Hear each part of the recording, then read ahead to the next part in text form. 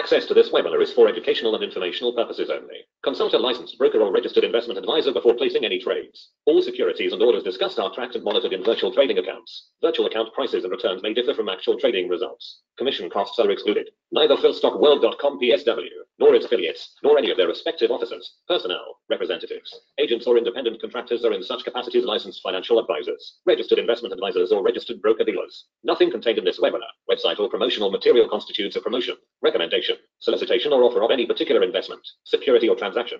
Trading options involves risk. Visit the OCC website www.optionsclearing.com to read characteristics and risks of standardized options. PSW provides education and training services that are meant to teach you the risks and potential rewards of trading options, and we are not the service that tells you what to trade. We are not implying or guaranteeing any profit. As always, do not trade with money that you cannot afford to lose. Past performance does not equal future results, and results discussed in this webinar are not typical and are only valid on that specific or identified date. Your results may vary. By accessing this webinar, you agree to hold the above harmless from any losses you may incur as a result of information discussed in the media identified above. By accessing this webinar, you agree to be placed on our mailing list and receive our newsletter. Rest assured, we take your privacy very seriously and we will not distribute or sell your information to anyone. All right, now we're good to go. It's going to be an exciting day, I'll tell you that much. We got the Fed coming up at 2 o'clock. We have some bounding, gains in the NASDAQ again, gains in the S&P. Everybody's gaining. Oil's way up. Gasoline is way up. We were shorting gas at 212. It's popped over 212. I still have 2 shorts there. I got a bunch of shorts on the NASDAQ, which are underwater. My average is around 72.50, and we're at 72.70. I'm holding on. I mean, they're September shorts now. We're into the September contracts at this point. Those are the NQM8s or the ESM8s. Everything is M8. And no, I'm sorry. Sorry. U8 is the September contract. The M8s are the ones that we just got out of July. So all these things are a little bit higher than they were because it's now September and not July, and the sentiment is generally bullish. I mean, people think it's going to be a good summer and that the indexes are going to be higher than they are actually now. The Dow, for example, is at, I'm waiting for it to roll around on NBC, but it'll tell me in a minute. The Dow is at 25.3. Oh, that's weird. I was just going to say how this thing is optimistic, but it's not optimistic. Well, the S&P is at 27.87, and the futures are a bit higher at 27.91. But the Dow is actually at 25.3. This is really reflecting exactly where the Dow is. So on the whole, the futures are not having a bullish sentiment at the moment. Only the NASDAQ has an insanely high sentiment. I mean, just crazy, the expectations for the NASDAQ right now. Here's Tesla. I've been watching them because we were looking for a good chance to short. But let's look at Apple, which is way more important to the NASDAQ. Apple, as I've been saying, we're getting towards at about 202, which is up here. That's the $1 trillion mark. And if the market doesn't have second thoughts about a single company being worth $1 trillion, even though Apple, if any company is worth $1 trillion, Apple is. But if the market doesn't have second thoughts about Apple being worth $1 trillion, then I give up. Then then you have to say we're into like this 1999 bubble, and you just may as well bet on anything that isn't up. Bet it'll go up because that's the only direction the market seems to go. Is it 1 o'clock? It is 1 o'clock. We can look at the more detailed API reports. Let's do that. I got to move things fast because I want to be like ready for the Fed, and we got a lot of stuff to cover today. Unlike most days when we have nothing to do. So today we got a ton of things to do. He forgot his pants? I don't get that.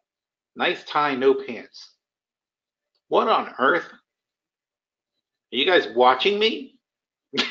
So I don't think I'm broadcasting an image, but if I am, then I apologize for the tie and no pant look. Anyhow, let's get you believe me, you don't want to see me in a tie and no pants.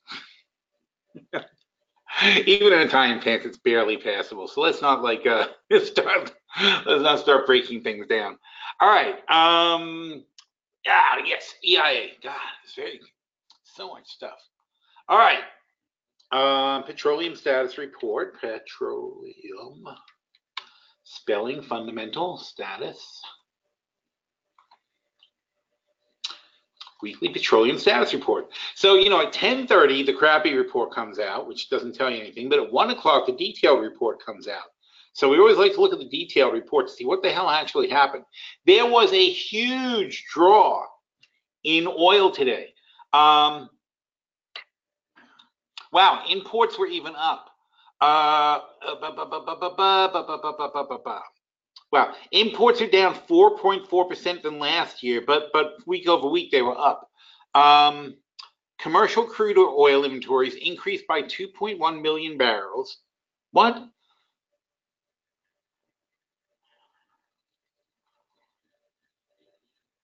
What? Ending June 1st. This isn't this week's report. I was going to say that's not what we heard at all. It is after 1 p.m. I don't get it. See if I can refresh.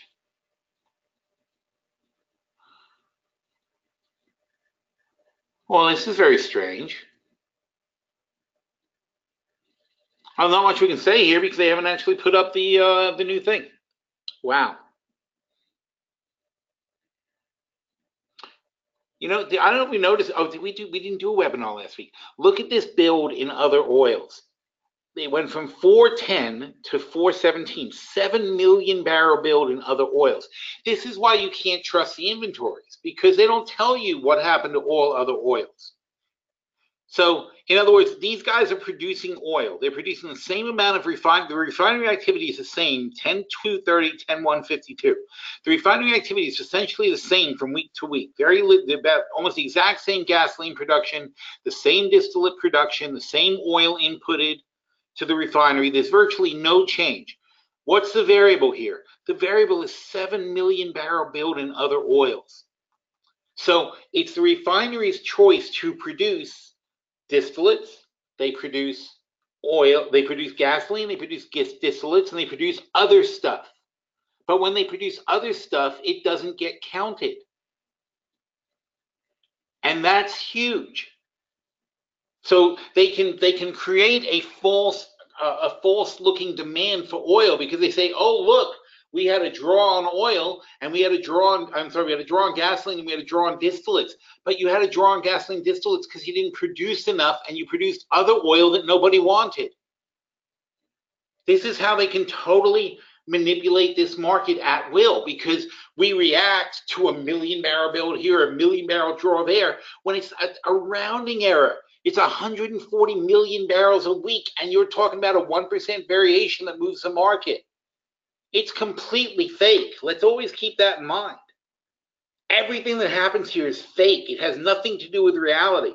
The reality is we have 1.8 million barrels of oil in storage, and we use 20 million barrels a day. Therefore, we have 90 days worth of oil sitting in commercial inventory. Now, even if OPEC cut us off, they only export about 2 million barrels a day. So that would take us 182 million. Actually, it's 1,800 million. So it'd be 900 days. So it'd take 900 days for us to draw down our inventory because OPEC cut us off. That's number one, 900 days. That's a lot of like 3 years. Number two, if everybody cut us off except Mexico and Canada, that still wouldn't matter because we're only importing 5 million barrels a day, and that's pretty much all from Mexico and Canada. All right, also we have to look at what we're exporting. We're exporting a phenomenal amount of oil. We're exporting 2.5 million, not oil, but we export the petroleum products out of the country. That also fakes a draw because 2.5 million times 7 is 14 plus 3 is like 17 million barrels. We're essentially exporting an entire day's supply of oil. So 15% of U.S. quote demand is actually us exporting to other countries. That's not our demand. That's other people's demand added to our demand to make it look like we have more demand. It's a complete and utter sham, everything going on here. So just always be aware of that. Don't ever take this stuff seriously. Refreshing again. It's not changing. I don't know what's going on. I don't understand why the highlight is not the highlight. As explained, blah, blah, blah, released after 1 p.m. click on it, and last week. I am stumped. Actually, it's not even last week, is it? This is the 13th, so this would be through, yeah, that's about right. So this would be like through the 8th, which is Sunday. Okay. But meanwhile, it's not there. I have no explanation. More discussion about my pants. Now talking about my underwear. Boy, you guys. So you guys can see each other's chat, or are you just all spontaneously talking about my pants and underwear and ties? That's kind of weird. I was under the impression you couldn't see each other's comments. That's why I keep reading them off. Anywho, since nobody has anything else to say, I will go on. All right, so we're waiting for the Fed. We want to see how everything's doing. Let's take a look at the futures charts and see how things look. As you see, everything is coming up roses at the minute, looking all very good and strong. The dollar is looking very weak. Last I looked, see the dollar is down. Oh, this is like a daily chart. That's not helping. Look at the dollar. The dollar is plowing lower from 93.80 to 93.17. That's 0.6 of a point, but it's only 10% of 100. So really, it's more like 0.7 of a point of a drop since yesterday. So since yesterday's close, this is down 0.7 of a point. What does it do when the dollar drops? It masks weakness everywhere else. So in other words, everything is priced in dollars. So if the dollar drops 0.7% in value, automatically stocks and commodities should go up 7% because they are commanding a certain amount of dollars, right? So how do I say this? Okay, look, if a bar of gold is worth $1,000 and the bar of gold is a static thing and the dollar drops 5%, well, then you need $1,050 to buy a bar of gold, right? Because the bar of gold didn't change, the dollar changed. So the same thing applies to a stock, which is priced in dollars, or to a commodity, any commodity that's priced in dollars. If the value of the dollar drops, then you simply need more dollars to buy the same thing. So you get this artificial push to the indexes, an artificial push to commodities when the dollar drops. So basically, you've got a 0.7 of a point handicap on the indexes, and still they are not up 0.7 of a point. The NASDAQ is basically just keeping up with the dollar. The Russell is failing by a mile. The Russell is down 10% against 1% against the dollar. The Dow is down 0.7 against the dollar. The S&P is down 6 cents. Take the dollar, because it should be 0.7 higher, and it's actually only 1/10 up. On the energy side, we're matching the dollar. This is not an exciting build. It's matching the dollar. All right, and we can't figure, for whatever reason, we're not getting the proper report. We don't know why oil and gasoline is such a heading up, but it's a penny higher than we thought it would be.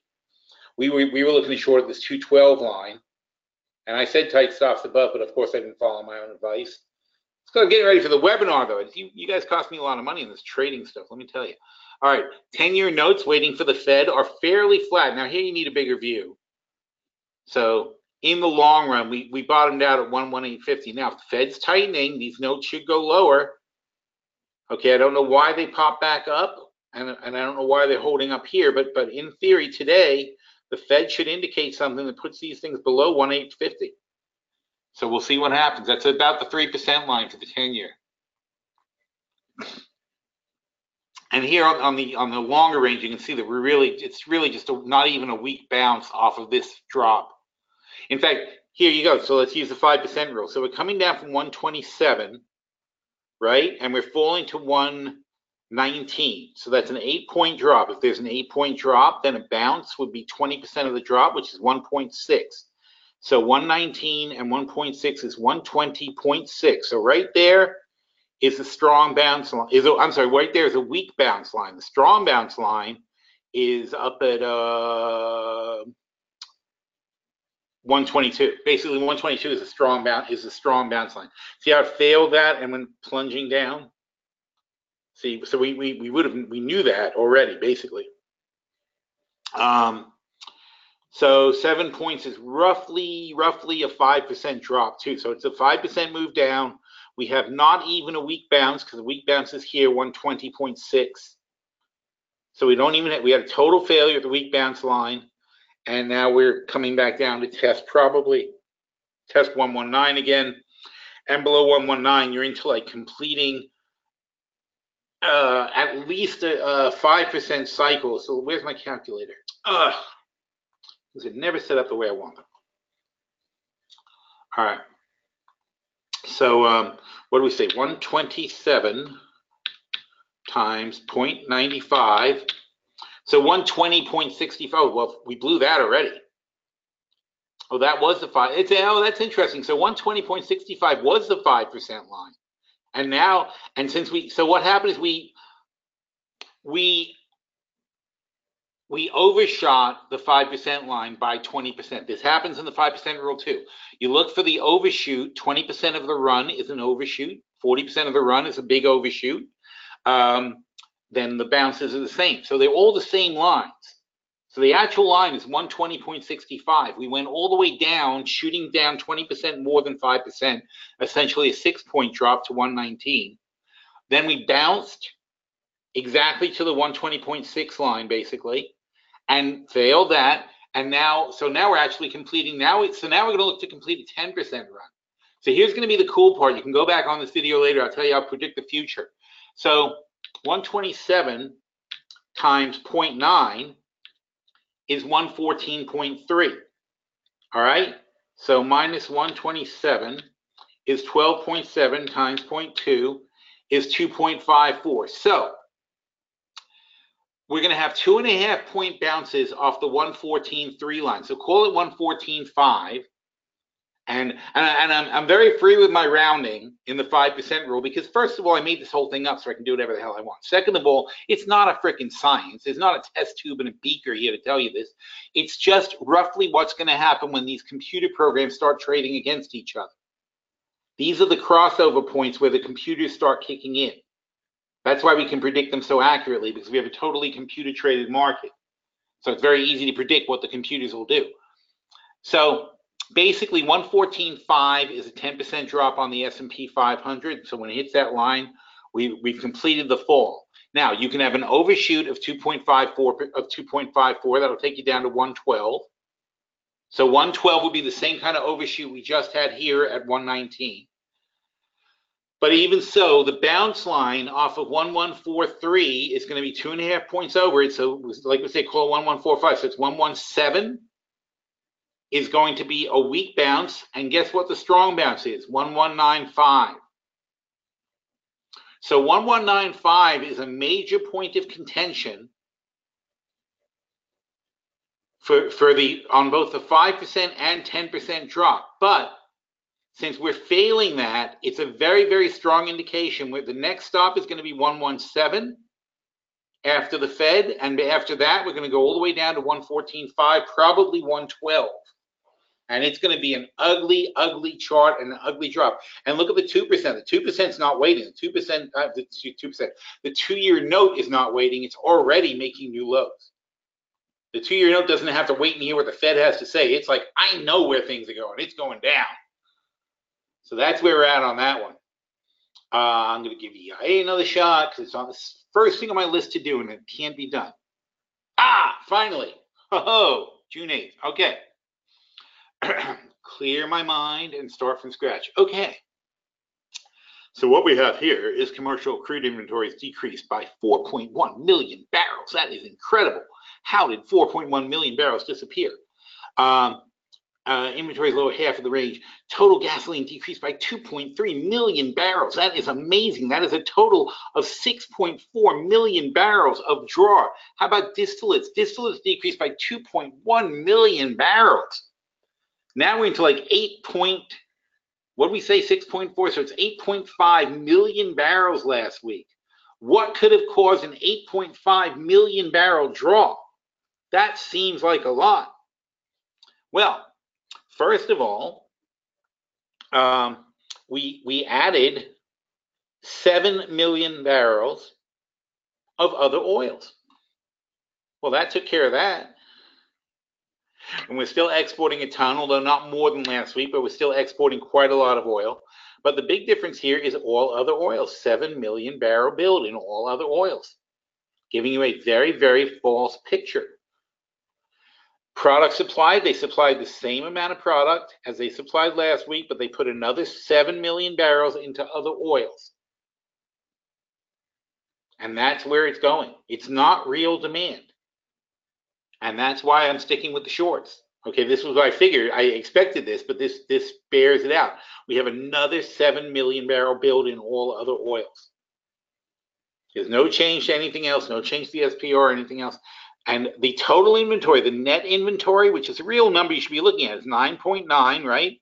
Goes down to 8.1. So there's a 1.7 million barrel actual draw, yet they're reporting an 8.5 million barrel draw. They report to you an 8.5 million barrel draw when they know damn well it's only a 1.5 million barrel draw. It's all total bullshit. Not to be taken seriously. So more oil went into the refineries, but not really that much. Only a couple 100,000 more barrels a day. Utilization is up, which means some Now, see, this utilization's up 1%, but the refineries are not producing not one bit more. They're producing no more distillates. They're producing no more gasoline. Now, if a whole refinery came online, if we had an increase of 1% capacity, yet no additional oil was produced, what the hell is going on in this country, huh? That's kind of weird, right? So it's not demand. There's some hokey business going on here in the background. So, you know, all these other numbers are the same. The products supplied are about the same. Actually, it's 300,000 more, so it's almost 2 million barrels more product were supplied, but they basically went to other oils. The only thing that's not counted is where they put the oil. It's there, and remember, it's their choice. The refineries are the manufacturer. They take the raw oil as an input and they turn it into product. They turn it into gasoline or distillates or other oil. Yet they never report the other oil number. That's because it allows them to manipulate the figures any way they want. And I have told press people this over and over and over again. Why does it do that? I like AdBlock Pro. Details. This extension contains malware. Oh, that's bullshit. All right, how do I get rid of that now? Come on. AdBlock Pro contains malware. Yeah, it's malware against your advertisers is what it is. All right. Anyway, so where were we? So that's where we are. So you know, it's nonsense. Now it's coming into July 4th, so it's not the best time to be shorting anything. So I don't think it's like a great short. But July 4th is still way out here, and the expiration day is here. Well, not really. Let's see, 3 business days. So it's going to be 1, 2. Oh, it's going to be the 20th. Okay, so the 20th should be expiration day. So there's 5 days left to get to line up for the new contracts. I think there should be at least some kind of sell-off, and there's nothing supportive about what just happened today. It's just all reacting to bullshit, basically. But meanwhile, we're at 113 on the bullshit. So what can you do? Let me see. I'm going to go to my trader. I have 2 shorts. They're down a bit. I'm going to probably add to it. Let's see. I'm going to add. Let's see if it'll take this. Oh, it took that right away. All right. So now my average is 212.18. And now see, it's 212.78. So if I do another one here, it's like 60 higher than where I am. But it's not going to move the needle much. So it's 60 hundredths higher than where I am. So all it's going to do is add about 2 to all 4 contracts.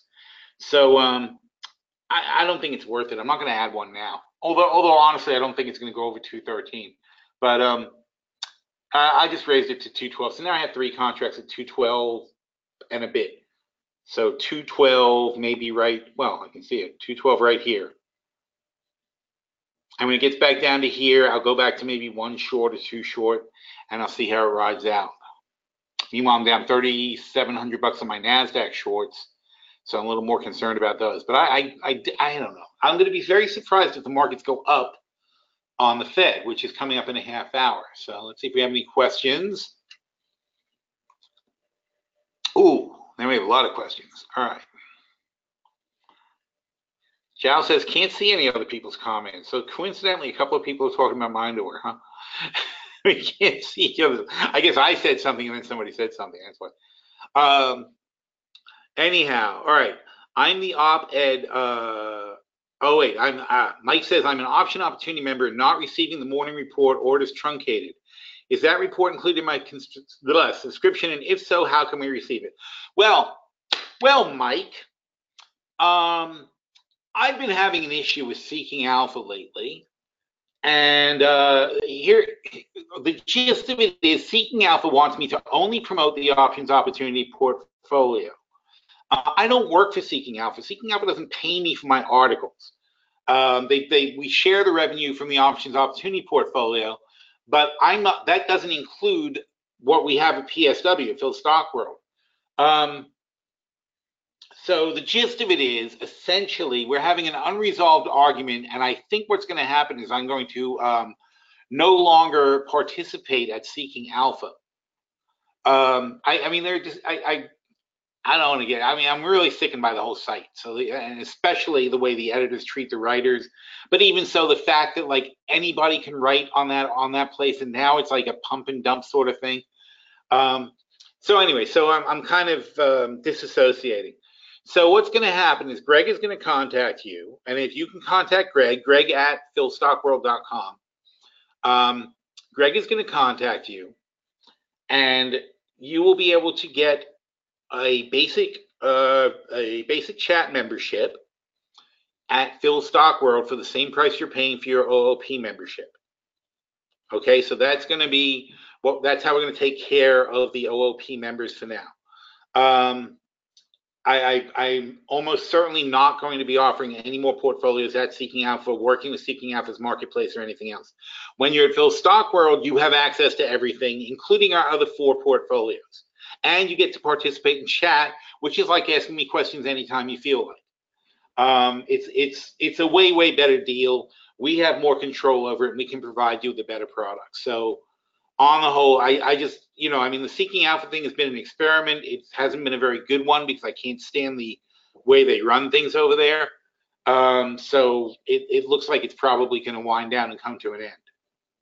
So that's where it is now. The answer is obviously with the morning report, we provide it to Seeking Alpha. They just censor it and edit it because God forbid I should say something is Trump's fault. That's it. Can't be published on Seeking Alpha. And also if I talk about a trade, here's the other thing. If I talk about a trade that wasn't originated on Seeking Alpha, they won't publish it. So basically, they want me to write an entirely new article every morning just for Seeking Alpha, pretending that that's the only site in the world that I would ever be on. And it's bullshit, and it's fake, and it's half-assed, and this is what all these writers put up with to be on the site. It's not worth it. It's a joke. And it's sad because they have so much traffic. They built up such a reputation on the backs of people like me, who still has like one of the most subscribers on the site of any author. But I had those guys before Seeking Alpha was even popular. That's what I brought to them. But they've used me up now, and they're like they only care about promoting themselves. And obviously they got their own pressure, and they've got to do what's best for them and try to make their own money. But it's not good. It's not a partnership at all. It's a indentured servitude over there. So that's what's going on. But anyway, that doesn't really affect the report. That's not why. I'm not withholding my posts. They just choose not to publish them most of the time because God forbid I say anything that is unfriendly. Not if I say something unfriendly Seeking Alpha, like, hey, they censored my last post so you didn't see this. Or if I mention Donald Trump, basically, even if it's not even that negative. I mean, what am I supposed to do? Pretend he's not president? Act like they want me to act like politics is not a factor in investing. It's insane. Anyway, so you'll be much better serviced coming over here and being a basic member. And that's where we're at, and that's going to happen very shortly. Greg is going to reach out to you as soon as it's finalized. But I'm telling you, that's basically looks like the way it's going to be going. I very much doubt there's anything that's going to save this relationship now. And you can reach out to Greg now and just say, I'm done with them and I'm coming over. That's fine. All you seeking out for people can do that from the options opportunity portfolio. Just say, boom, we're switching. Come over to Greg. He will take care of you and make sure everything is seamless. Phil, since the long weekend, all right, Sri says, since the long weekend, I've been on the road driving a lot. I noticed people completely clogging the roads. Normally, after a long weekend, it cools off, but I'm not seeing that anymore. I noticed a record number of vehicles with yet to be registered tags. Not sure what that reflects. It does reflect a lot of new car buying, and we've seen some good numbers from the automakers. It reflects a lot of new jobs. You know, we are at full employment. Everybody who wants a job has a job. You know, my kids at the beginning of the summer did not actually understand what help wanted signs were. You know, they're 16 and 18, and in their lifetime, they haven't actually seen, or in their cognitive lifetime. I mean, I imagine there were help wanted signs in 2006 and 2007, but you know, they were too young to notice. But in their adult lives, or in their whatever teenage lives, they've never seen or contemplated the idea of a business wanting people to work there. They figure people just work places. It's weird. I mean, because you know, I must be the worst father, because I interrogate my kids about all sorts of stuff. So I'm having a whole economic discussion just because they accidentally ask me a question. They know this too. They're very careful sometimes. Like, oh, we've been not saying anything. Or Dad will start lecturing. But you know, they said something like, you know, like, well, what's up with this sign? You know, what's this help wanted sign? I mean, you know, why can't they find people? And I'm like explaining the entire socioeconomic thing of the United States and how it goes and what job situations are and so on and so forth. But the bottom line is, yeah, everybody's got a job. And not only that, though, but Trump is kicking out all the illegals and making it hard for them to get jobs, you know, under the table. It's very hard to get under the table. It's not just that he's kicking out the illegals. It's that he's kicking out, he's making it very, very difficult for someone without papers to get a job. You know, it used to be you could easily hire some people off the books and no big deal. Now they're cracking down on that too. So that means you've got to find an American who's willing to work at your place. So that's why you see like Wendy's with constant, like, you know, help wanted, and Burger King constantly help wanted. They can't possibly. How are you going to find people to do this stuff? Where are you going to find Americans who are going to mop the floors and clean the kitchen and so on and so forth? It's hard to find people like that. And teenagers don't work anymore. They're not even in the workforce, because it used to be I didn't know anybody who didn't have a job. Like, you didn't say to your friends, do you have a job? When I was in school, this is in the 80s, but I mean, you know, when I was in high school, you didn't go to people, do you have a job? That wasn't a question. It's like, where do you work? That was boys, girls, everybody. Where do you work? Everybody worked. And we were upper middle class in my school too. I mean, we all had jobs. You worked. That was the way life was. Kids don't work anymore. They get insane. First of all, they get way more homework. I mean, I had intended to force my girls to work, but I got to tell you, they have such a ridiculous amount of homework. I'm like, I don't see how they could possibly have a job. They get so much more homework than we used to get. And there's always this test prepping. I think the school sucks these days, but that's beside the point. Anyway, so, you know, with everybody having a job who wants a job, that means everybody has a car who wants a car. So there's no people who say, well, I can't afford a car. So a lot of people have gotten new cars, a lot of new cars, because we talked about this for years, actually, that we were in a very big down cycle. We were in a very down cycle for cars for a long time, like from 2008 or 9 until 2012. Essentially, not nobody, but nobody bought a car. You know, like hardly any cars were sold in America. Probably half or less than half of what was normally sold. That's just pent up demand, because the cars you have are still getting older. So just because you didn't buy a new car doesn't mean you don't need a new car. It just means you put it off. And so all this put off demand is now catching up, and people are buying more and more new cars. So that's why you're seeing this kind of stuff. And the same thing is going on with vacations. There's a backlog of vacations, because there's so many people who haven't taken a vacation in years. Why? Scared of losing your job, because if you lose your job, you can't get another one. People were scared to ask for a vacation because, God forbid, you were the low man on the totem pole and job. They'd fire you in a second. They can get anybody they wanted. Now they can't find work. So now you go to your boss, hey, I've been meaning to take 2 weeks off. And they're like, oh, okay, because the boss knows you can't be replaced that easily. So we have a pent-up demand for vehicles, a pent-up demand for vacations. People haven't taken vacations. I mean, ask your friends. Ask, not if your friends are rich, but ask your middle-class friends. Like, how many vacations have you actually taken in the last 10 years? And people are going to tell you. You'll hear a lot of people say, well, geez, I haven't gone anywhere, but now I'm planning this and I'm planning that. So there's a lot of catch-up there.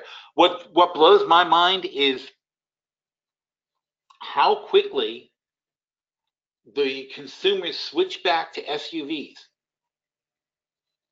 They're all SUVs. Like, nobody's buying economy cars. Nobody's buying the new electric cars.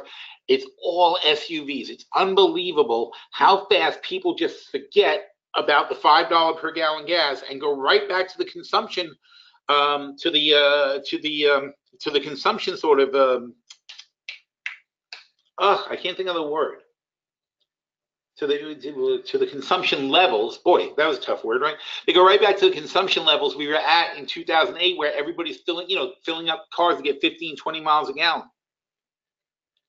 We have gotten the fleet average up over 30 miles a gallon, and everybody's now buying the 20-mile-a-gallon cars.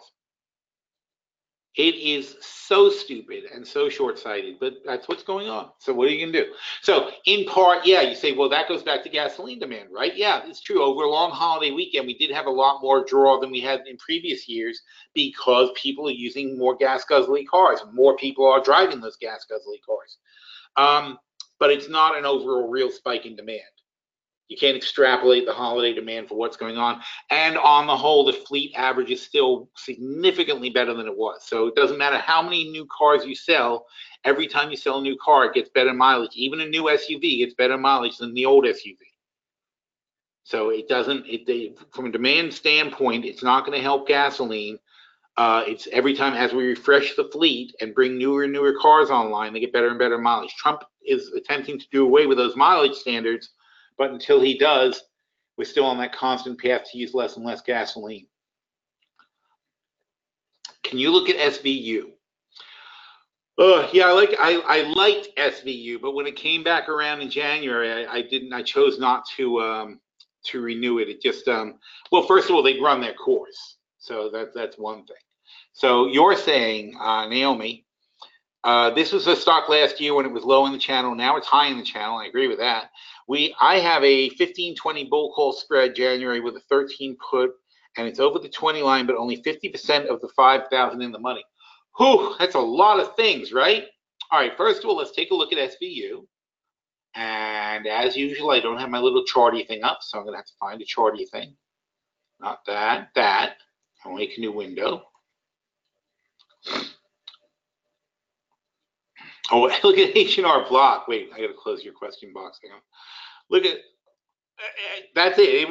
It was up here, and now it's down here. If you want to get back in the options opportunity portfolio and in the long-term portfolio, we bought back the short 27 calls. We had 27. We have a 20. I don't know what we have. Maybe a 22.50, 27 bull call spread, something like that. No. What do we have? Now I got to find out. Oh, you're kidding. Oh, no, there it is. Long-term portfolio, H&R Block.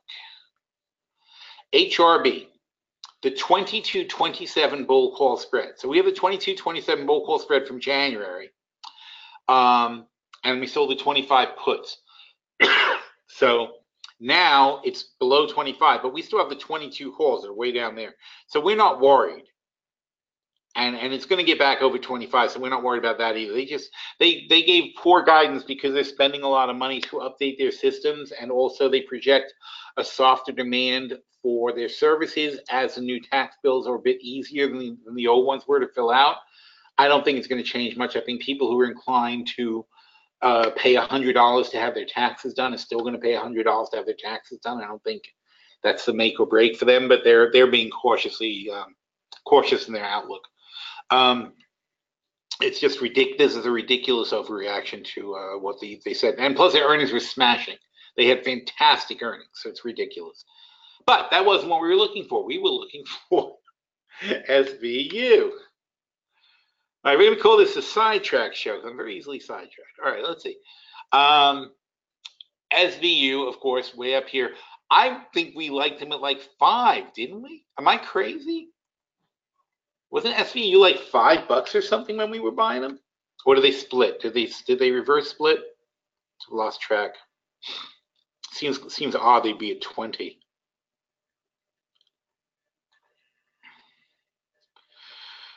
Yeah. So, oh, here it is. Okay, split 1 for 7. Oh, there you go. That helps bump them up. All right. So they had a 1 for 7 split. So it was even lower than 5. So what's the bottom line with SVU? So the PE says $700 million. So they should be earning $50 million basically, a little bit less. Let's see where they are. And they are earning $50 million. Look at that. I'm amazing, aren't I? They're earning $49 million.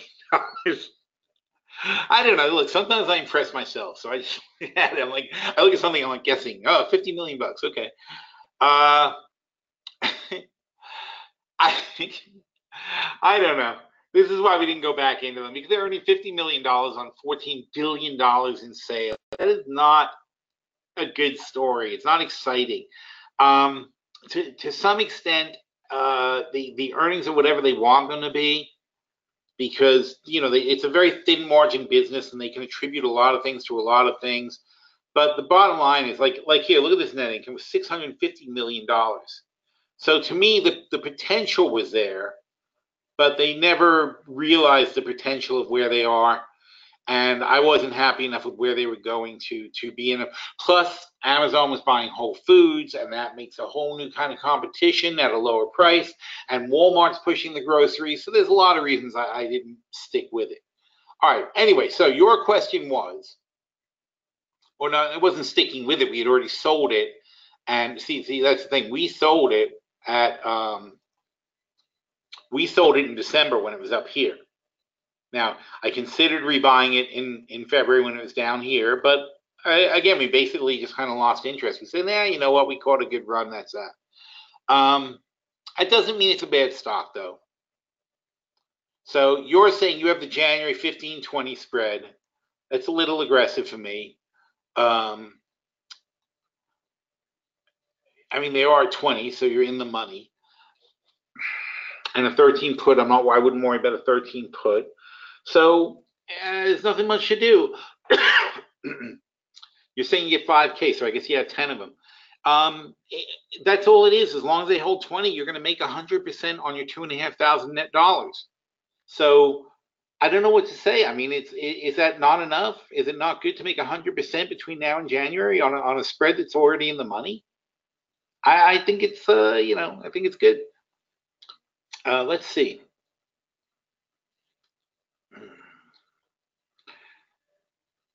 And then Ian says the IQ pricing, the STP review is for the 1935s, not the 2035s. And then he says, never mind, I figured it out. Okay. Hopefully that means it's okay. I think I did that right. Sri says, last weekend drove, oh, this is back on the driving thing.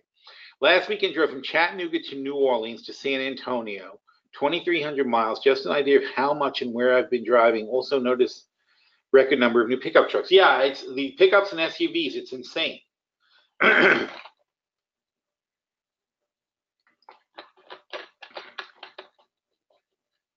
So yeah, good and good. By the way, I love actual observations. If people notice stuff when you're out and about and doing things, it's great. Okay, it gives it so much color to what you're seeing. I don't know what's going on in Texas. I don't know what's going on in Chattanooga. I was just in, of all places, Albuquerque. So I know what's going on in Albuquerque. But it's like I love that because I file things in the back of my head. It's like the Fed beige book, right? We talk, here's a bunch of intelligent people who know about the market, understand investing, and when you observe something, it's valid. So please, bring this stuff up to the group. It's always good. Let's see what's going on otherwise. All right, good. So we got to that. Oh, I'm doing great.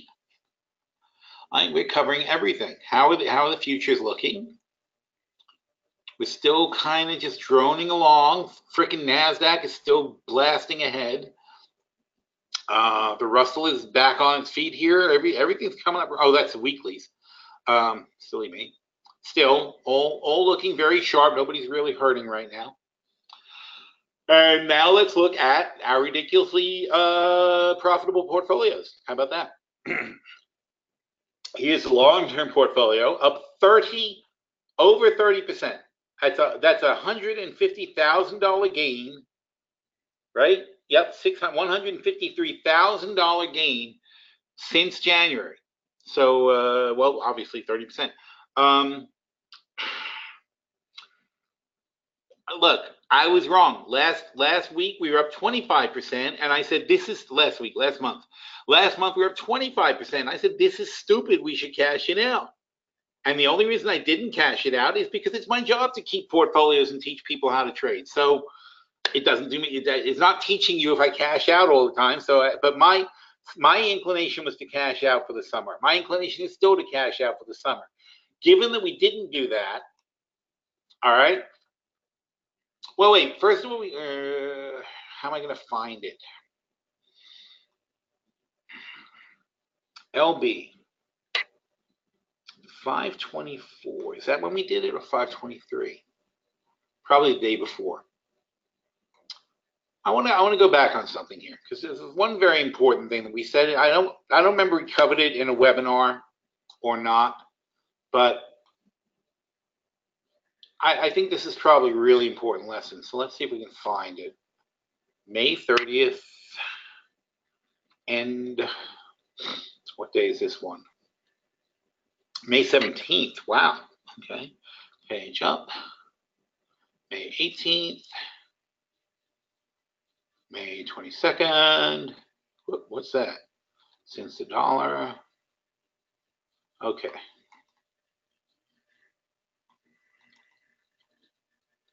See, this is when I was on a cash thing. 69. Look how far down. 68. It's at freaking 72 now. LB.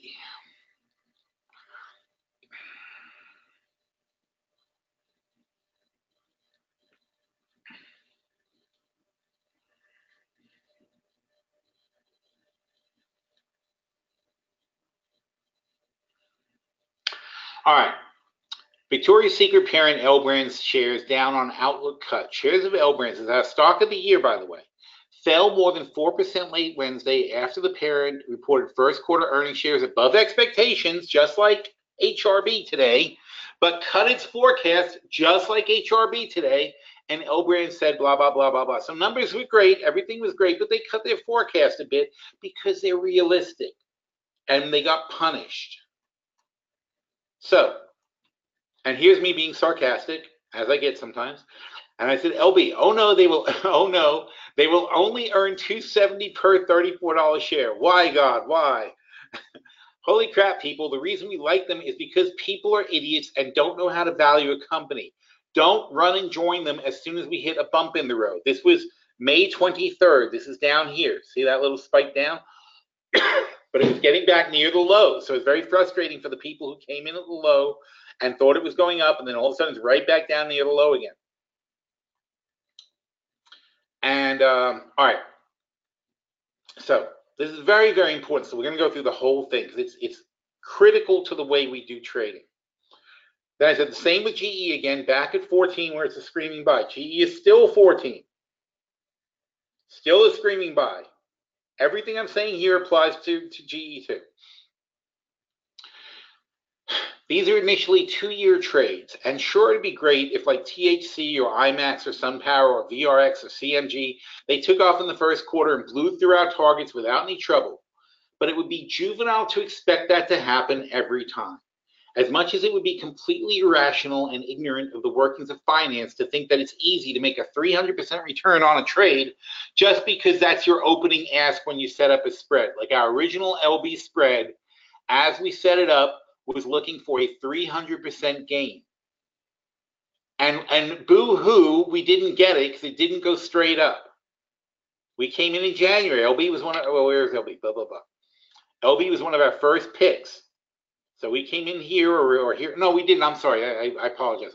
We came in here around 40 because we waited. We did wait for the pullback. I didn't rebuy. We sold our LBs here in the first round in December, and we waited and waited for them to pull back. We'll pull back all the way to 40. So they're down from 60 to 40. We were like, oh yeah, I think I'm buying again. If it were easy, then the premiums would be, now this is true. If it were easy, if it was so easy to make 300%, you wouldn't be able to make 300%. It wouldn't be offered. It's like in a horse race. If all the horses have 3 legs except for the favorite's going to be like 1-to-1 odds, okay? He's going to probably beat all the 3-legged horses. That's easy to see, right? It's like, well, unless he falls, he's going to basically win the race because he's got 1 more leg than everybody else. That's not how it works. Stocks go up, stocks go down. You got to time it right. You got to pick the right stock. You got to understand the value. But no matter how good your stock is, it's going to go down. And no matter how bad your stock is, it's going to go up. It doesn't prove anything. The only proof is over time whether or not you get your trades right. And they're not always going to be right, so you have to adjust them. We go into a trade expecting to adjust it. In our strategy section, strategy. Strategy. I knew we had one. In our strategy section, we also have a whole new members guide that tells you this stuff.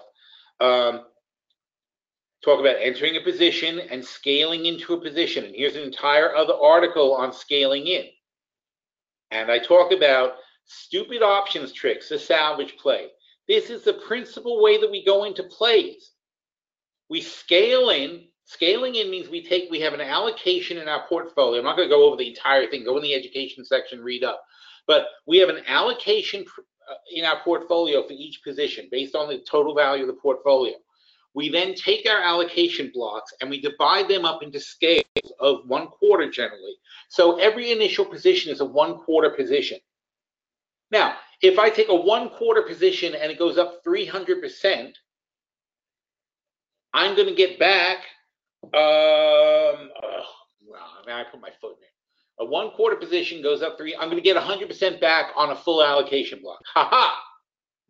But really, it's really a 75% gain. So in other words, if I have a $20 allocation block and I take $5 and the $5 goes up 300%, it's going to go to 20. I'm going to gain $15. I used 5, so I'm only gaining 15. So I've actually gained 75% of what I allocated.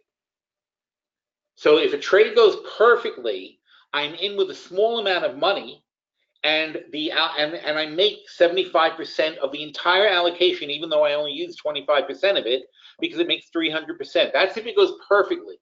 That obviously doesn't happen every time, but honestly, our total portfolio performances are around 40% annual gain. So it happens often enough that it evens out in the end.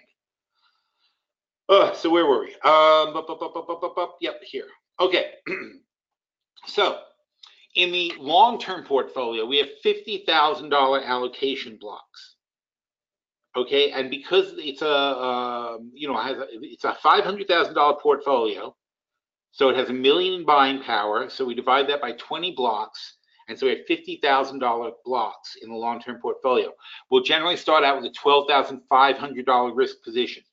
So in this case, we were down almost 100% of our first allocation block on LB. And it was looking bad at the moment. That was at this time, which was mid-May. And I said currently, it's a $30,000 spread valued at $4,725 at $270 a share. Let's say they're worth 14 times earnings, so $37.80, and at least 12 times earnings, so $32.40. It's very fair on the low end of guidance with each 10-cent. Now, at this point though, each 10-cent beat adds another 120, which is now significant. any 10 cents above the low expectations of earnings of 270 a share is a significant beat. So now we've got this position where even in the worst case, it's still worth a lot more than the stock was trading at the time. Or I'm sorry, not what it was trading at the time. At the time it was $34. So at $34, I said 32.40 is really the floor. So I said, this is the bottom. I made a bottom call here and said, look, this is where we should bottom out. Right here at 34 bucks is about where we should bottom out, because even if you give worst case, even if you take the worst guidance, so I took their new worst guidance, I took their a terrible valuation of 12 times the worst guidance, and I put it in there. I said on the low end of guidance with 10. Now, anything above that guidance, if they're 30 cents above, it adds 360. So you're at 35.90. So anything other than this disaster at the low end of their range, and you're well over where we are now. I said, since our call's at 30s, it doesn't make sense to stay in for 32.50, right? Since I think 32.50 is the bottom. Now that we have 30 calls, I said, it doesn't make sense to stay in at 32.50, so we have to decide whether to fold and take a 15,000 loss. Now remember, I was saying we were down 11,000 here on the chart. This was the night before, actually. It was 5:48 p.m. So we were down 11,000, and I was anticipating, based on the news and everything, that we'd be down about $15,000. So I said we're going to take a $15,000 loss, and it's 1/3 of our $50,000 allocation block, but we can easily make that with a good investment, so it's not a big deal. You know, that's what I said. Because 1/3 of a $50,000 block means if we have another block and it does well, we're going to make more than $15,000. If I have another $50,000 block and $12,500 of it makes 300%, that's going to make $30,000 back. So I'm going to make back on one winner. I'll make back double what I lost on this one. So it's not like I'm in trouble unless I have, 6 out of 10 losers. It's going to be fine. But that's the point. We always take a very positive risk-reward profile to our trades, and that way we don't need that many winners to overcome the losses. Anyway, so I said we can easily make back a quarter of the money, so that makes 300%. One winner wipes out 3 losers, right? There you go. It's simple. Or, and this is what we decided to do, we can spend $5 to roll the $30 call. So we're getting aggressive now. What are we doing in disaster? We still like the stock. I still think it's worth the money. So instead of going crazy and worrying about it, I say, look, we're going to follow through with our plan. The stock got cheaper, so we're going to buy more. We're going to increase our allocation size from 1/4 to 1/2. So we spend a bit more money. So here's what we're doing. We spend $5 to roll the $30 calls to the $20 calls. So we're rolling down $10 for $5. We're buying back the short $40 calls because they're useless. We don't expect it to be at 40 anymore. I did the math up here. We're not going to hit 40. It's not likely. And we're going to sell 20 of the 35 calls. We still have a $15 spread. We originally had a $10 spread. Now we have a $15 spread. And we're blah, blah, blah. So we spend $9,000. Not even another 11,000, not even a full allocation block, which is $12,500 each, to be in the 2020 2035 bull call spread with the short 37.50 puts. We still have the 37.50 puts that are short. Since we think it's ridiculously low, we could sell 15 more of the $30 puts for $6, $9,000, and then we're back to our original $11,000 loss on a $45,000 position. That's $36,000 in the money. So all it has to do now is stop going down, and we're going to get $36,000 back. And that'll change our $11,000 loss into a $25,000 win if it just stops falling. That's at 32. Then we still have 10 calls uncovered because of the ratio that we did here, and we can begin selling the July 35s for $1,000. Now, July was, let's say 40 days away or 50 days away at the time. we've got 700 days until the expiration of the 2020 calls. So if every 50 days we sell $1,000 worth of premium, that means we're going to collect $10,000 or so out of the cost of our spread.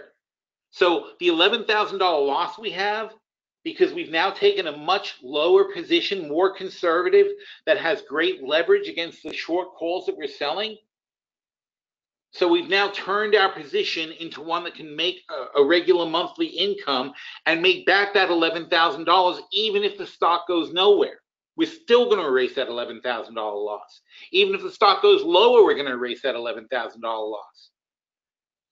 And if it keeps going down, we are still only at half an allocation block to do it again. And I said here, yes, we have to work at it. Yes, we're committing $20,000 to make $45,000 instead of originally $11,000 to make $30,000. So it's a little bit worse return, but now we're much deeper in the money.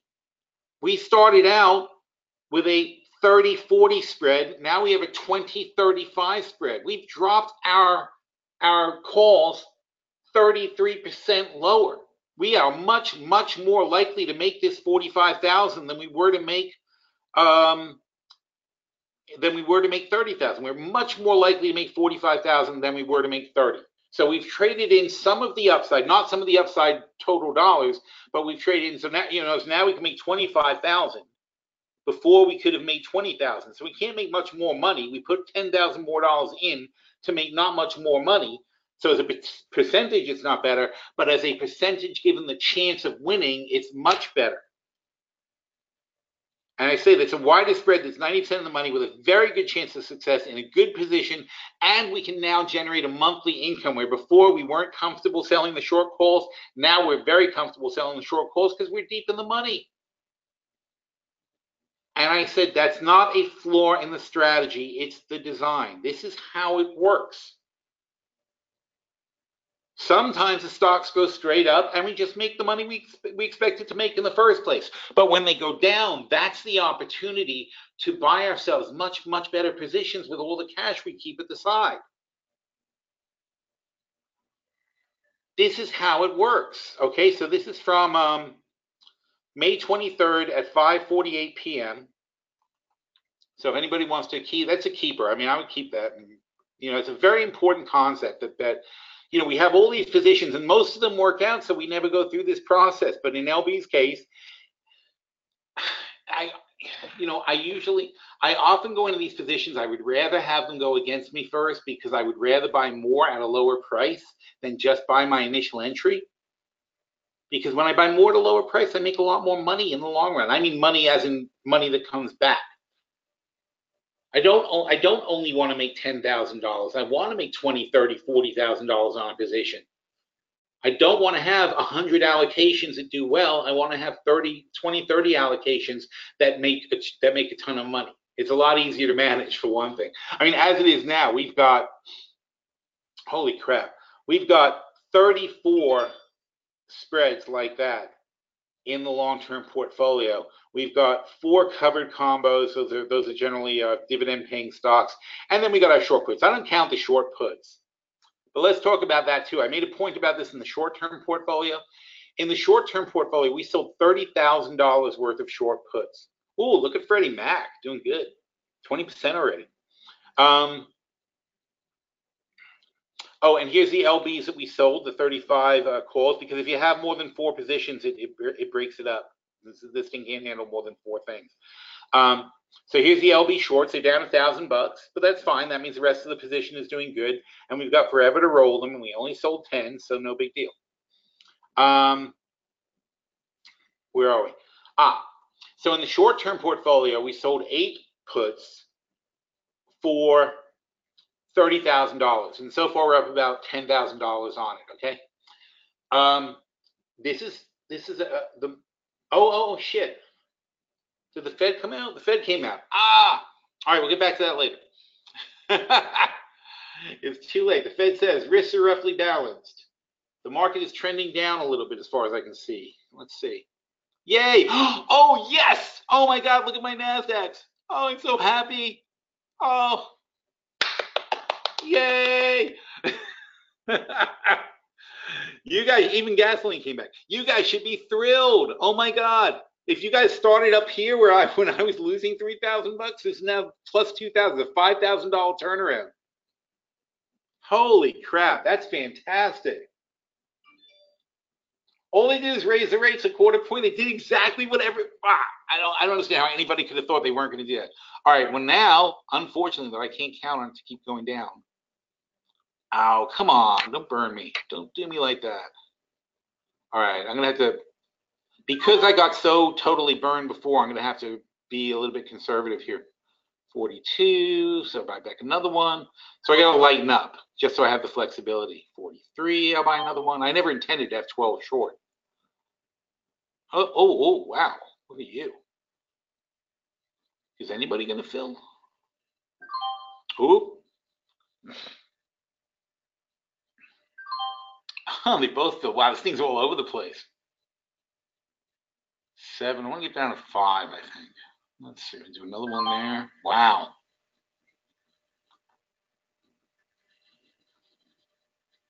I'm just so happy. Oh, look at that. Where did it go? Oh, no, it went up. I thought it went down. I thought, wow. Take that away. Am I the only buyer? Who knows? All right, we'll take that. I just want to get down. So I'm not going to be able to pay attention. Okay, cool. So the Fed leaves their GDP forecast. Oh, GDP forecast unchanged. That's obviously not that good. Wow, this is so nice. I'm very pleased. It's great when I forgot all about it too. So their GDP forecast remains at 2.8%, which is unchanged from the last time. Next year they're looking at Fed raised their median forecast June 2.8%. Next year 2.4%, 2020 2%. Long run GDP forecast 1.8%. These are not good.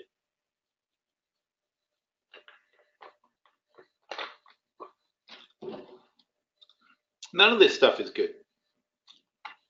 So the Fed funds rate is 1.75 to 2%. That's up 0.25% from last time.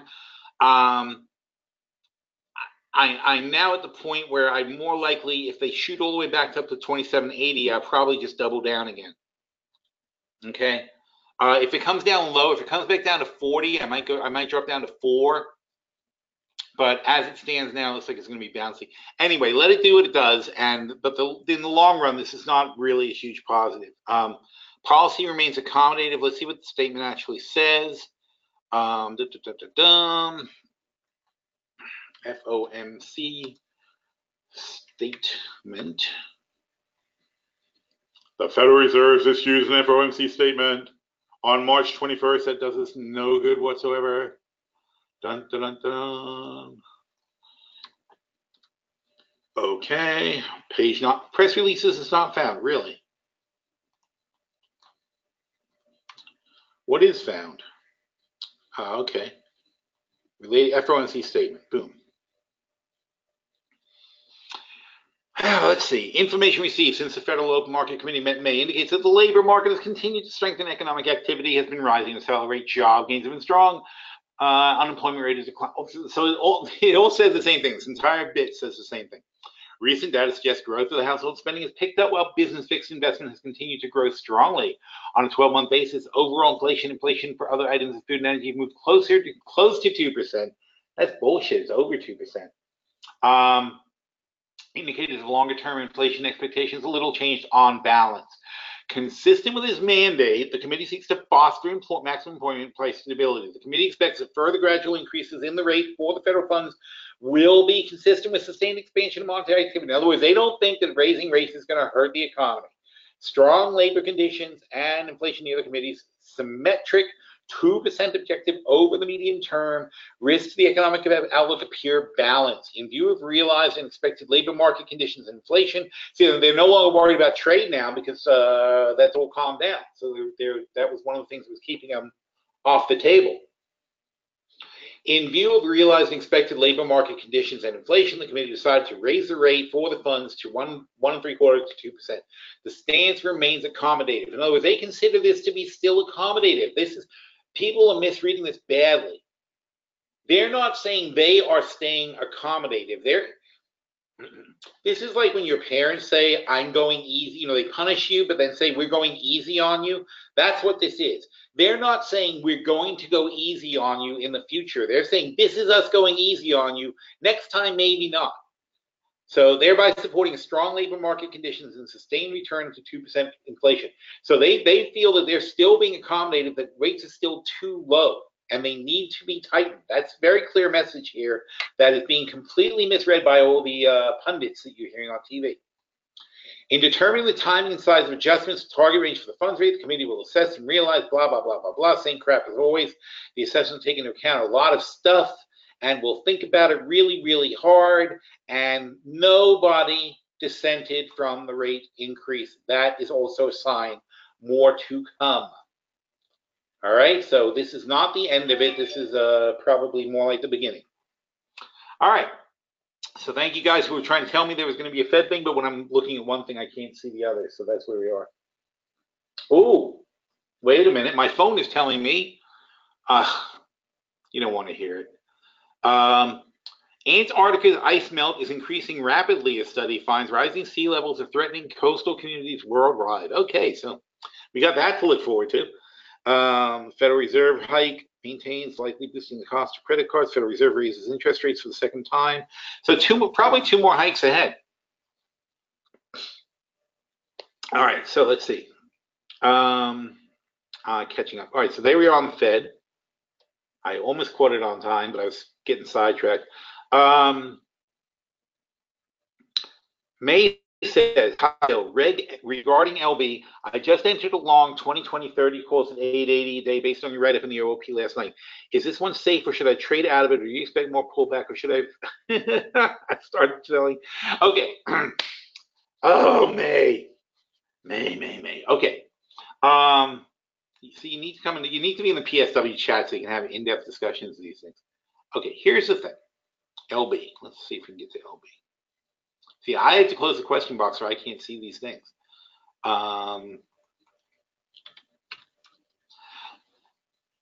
So yeah, we're low in the channel, but you seem to be taking a part of what I say. So you have 20-20-30 calls for 880. So you paid 38.80 for LB and to 36.72. So you are the sucker paying premium, $2 worth of premium. What we teach you to do is to enter into spreads like a bull call spread and have sell calls to offset the premium that you have. At least sell calls for $2 to cover it. At least get that money back, the premium that you spent. Don't just buy a call and pay premium for a position. It doesn't make any sense. Why? Especially when you could turn it around the other way.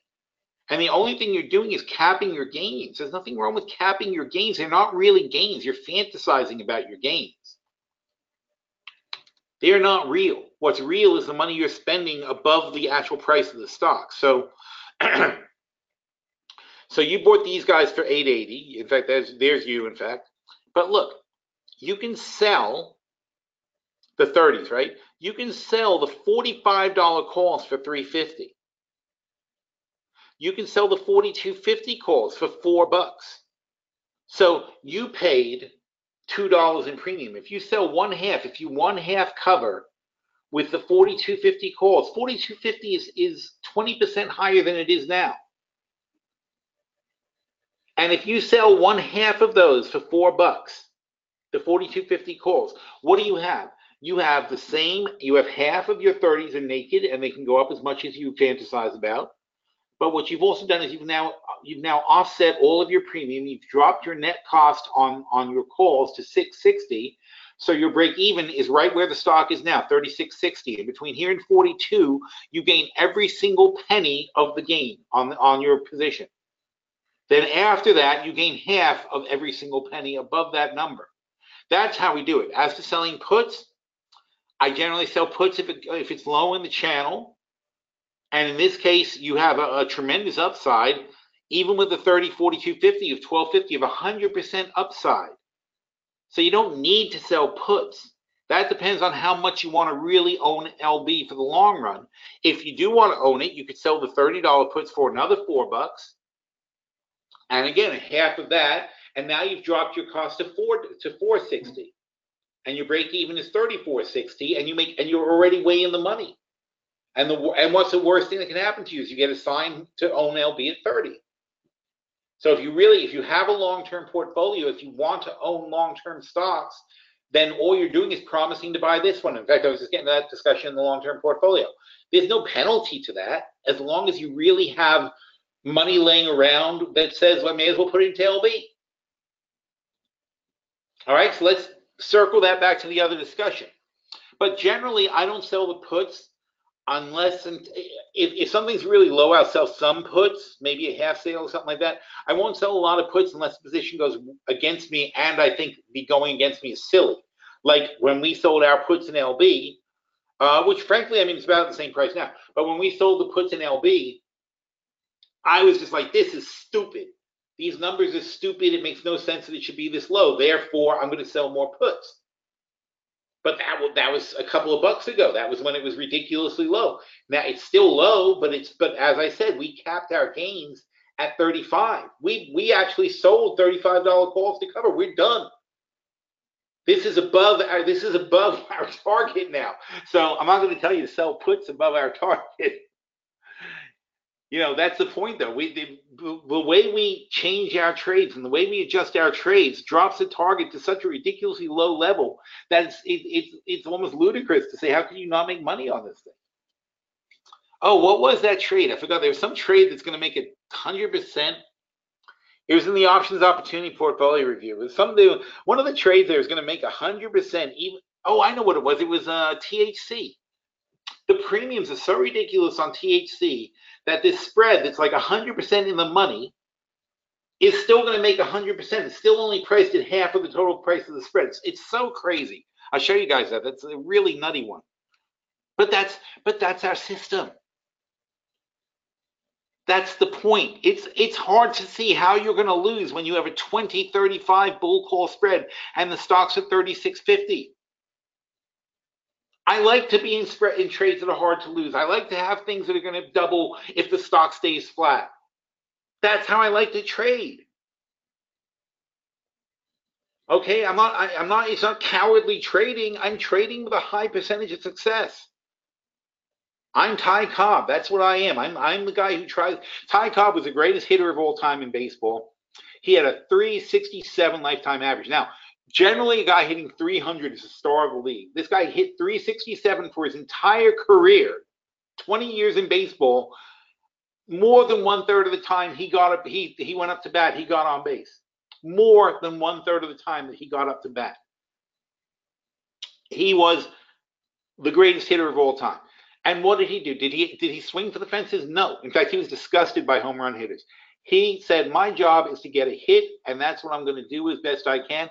And he would try to get a hit. He would bunt. He would just try to hit it over the guy's head. He would look at the field and see where there was an opening and go for that opening.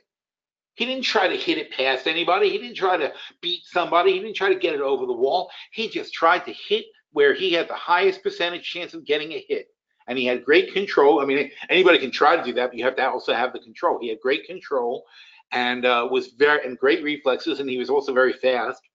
And he was able to do that at an incredible percentage, like 30, basically 367 lifetime average. He was basically 20% better than the best players in the league. He's running 20% better than the best averages of the best all-time averages. So that's how I approach trading. I would rather have a very high percentage of wins because the money will take care of itself. I don't need huge winners, but they are huge winners, of course. But on a percentage basis, on a cash basis, they're not really huge winners because we don't risk a lot of cash. So even though it's a stunning return, it's we made 500%. We only made 500% of only $2,000 that we risked. So it's $10,000. I don't go for those giant trades where I have where I pay $8 for a naked call and hopefully double it. I don't need to double it. I would rather pay $6 or $4 for a covered call and double that, because I have a much better chance of success playing the covered call than I do playing the naked call. And especially because when you buy that naked call, you are absolutely giving up $2. You're paying $2 more than the position is worth right from the start. So you have a $2 handicap. Why would I do that? So imagine telling Ty Cobb, we're going to give you a one-hit handicap. We're going to give you a one-base handicap. We're going to make 5 bases on the field. So every time you go to bat, there's more. You have to run 1 extra base than everybody else. He'd be like, why would I do that? Why would I play that game? It doesn't make sense. And that's the most important thing I want to try to get you guys to learn. This is a whole thing about being the house and not the gambler. Learn not to be that person. Don't be the gambler. Don't pay the premiums. Sell the premium. Be the guy who collects the $2 from every single person. You be the person collecting the money. Let other people gamble. All right, so where are we? Can you see another question?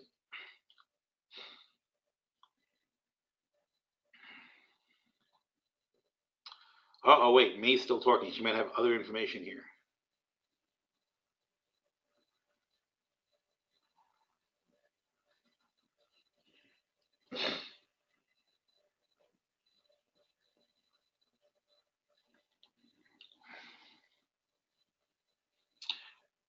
Reg LB trade. I'm confused by the role of the 20 calls. My account cannot handle the larger premium.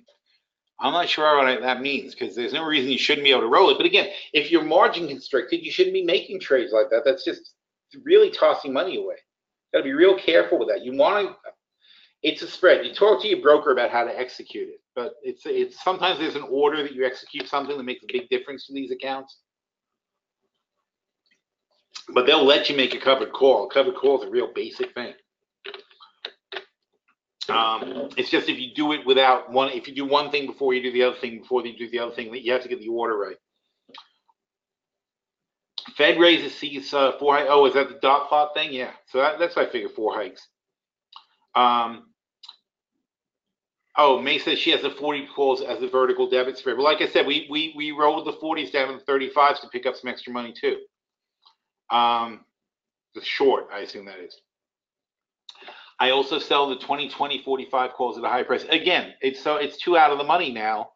The 2020 45s, is it a realistic target? In other words, is it going to go up 35%? It might, but the 45s are $3 and the 35s are $6. So I would rather have 3 more bucks. I really would. I would rather have $3 more in my pocket now and 10 less fantasy upside. That's how I play. I don't need to have fantasy upside when I have real upside consistently. I don't need to fantasize about one big winner, because all my trades, most of my trades are winners, because I take conservative trades. If I take conservative spreads and I usually win, I don't have to worry. The money will come. No big trade has to make up for it, and I'm not taking a big risk either, because when it goes down, I'm protected also.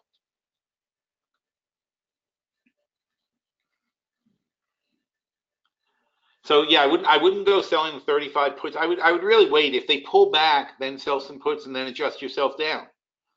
And again, if you're tight on margin in your account, then selling puts is not going to help it.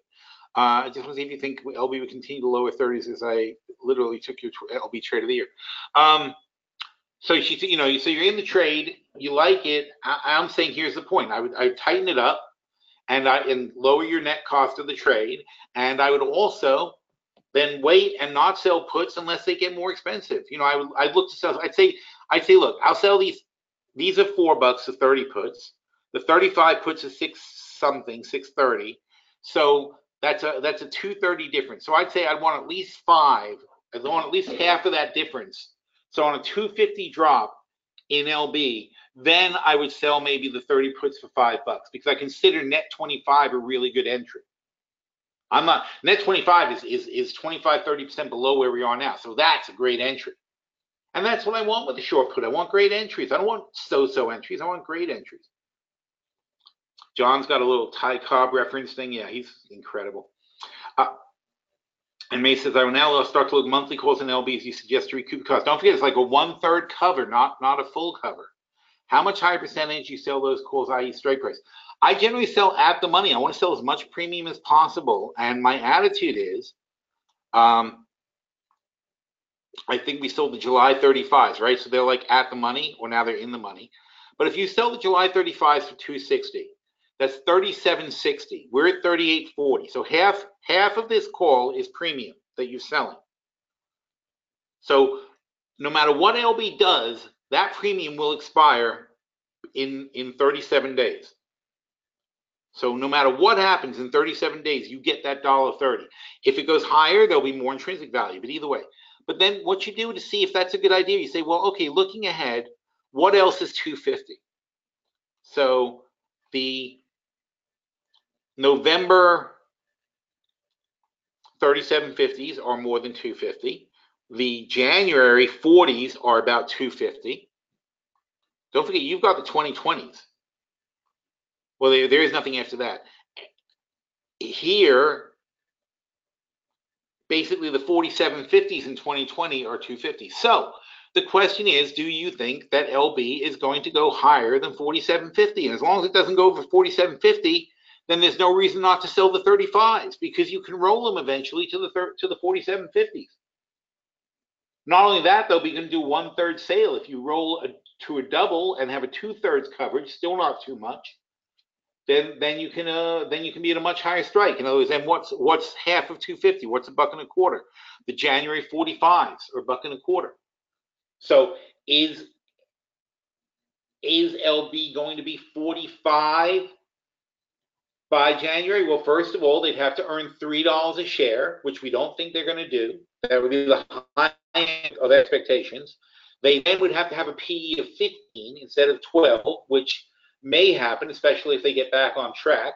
So that's like really at the high end of what we expect, is that we expect maybe they can get to that much. Oh, here's Powell's conference. I'll watch him the headlines to see what he says. I don't think it's worth listening to. I mean, it matters, of course, because now he can say a lot of stuff that could move the market up or down. But he's just starting to talk right now.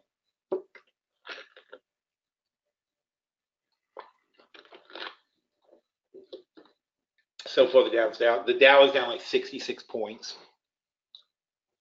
Let's see what else is happening on the indexes. Okay, so here's the movement so far. Nasdaq. I'd like to see the Nasdaq down here, frankly. Oh, meanwhile, let's see here. The economy is doing very well, Powell says. Ooh, good for you, Jim. All you. Wow, look at that. $5,000. We will take it. All right, so now I'm going to go to 4. Start locking that in, right? Yes. Okay, so now I've got 4, and it's bouncing off of this. It might go way lower, but I mean, I'm happy with $4,000 for a day. This is P&L for the open, but that's because I've already taken a lot off the table. So the day is what matters right now. Is $4,400. You know, I get to $5,000 and that's my day's work. I kind of want to take it off the table, even though it might go lower. I'm like, you know what? It's a lot of money. So I'm kind of done by the time it gets to 5,000. I'm not really looking to make more. And on the same token, but if we get down to 4,000, I'm going to take it off the table because that's good enough. So anyway, so right now I'm kind of in between where I'm kind of thinking I would take it off the table. How's gasoline doing? Gasoline's still bouncing up and down.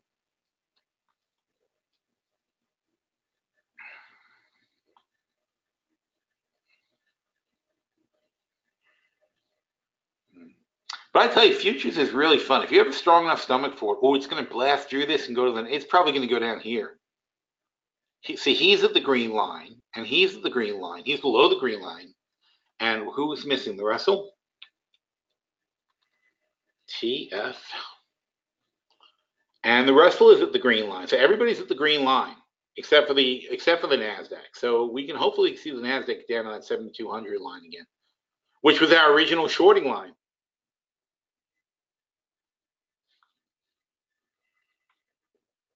So we'll see what happens. But they're the higher one right now. Oh, he's going up instead though. Oh, look at that, son of a bitch! What a crazy index. Stop that, taking my money away. So now I'm below 4,000, bummer. But now back to 27, 28. It's all moving depending on whatever Powell says this second, really. All right, so now that I had a nasty surprise and went below 4,000, I'm more inclined to start taking it off the table at 4,000. And I can always pick up something else as it goes below. But I'm not inclined to let it go much below where it is now. Unemployment, oh, for God's sakes, these highlights on CNBC are a joke. Unemployment and inflation are low. So he's giving an economic recap. I want to hear what he's actually saying. Hang on a second. In May, its lowest level in nearly 2 decades. Meanwhile, the labor force participation rate has been roughly unchanged since late 2013. That is a positive sign. Oh, I'm already bored. Okay. I'm getting close to 4,000 again. 29, stay below 30. Come on, come on, come on. Oh, it's way down here. Oh, please. Ugh. All right, should I be a wimp and get off the trade? What do you think? I think so. See, look at the Dow. Yeah, I'll take it. Disappointing now because I was hoping for 5,000, but we'll take what we get. Nothing's filling anyway. Look at this. So I have an offer here and an offer here. Oh, and the higher one filled. All right, so now I'm getting annoyed. There goes that one. And we're out, hopefully. Oh, come on. There it goes. Okay, now I'm out. So now I can continue dropping.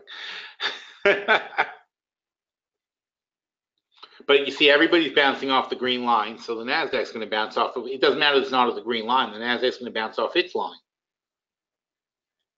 And so now we'll see how far they bounce. But on the whole, I don't see anything. Growth outlook remains favorable. Inflation forecast for the Fed, 2.1% for the next 3 years with no change. Just 2.1. Every year they expect 2.1%. Although that is a raise from where they were. They didn't think that they were going to hit 2.1% this year. They were at 1.9%. So they've actually kind of raised their inflation outlook, which means, again, they lean towards more tightening. All right, so we'll analyze this better tomorrow when we have a chance to read everything. But there's nothing hugely positive about this, but meanwhile, the markets will do what they'll do.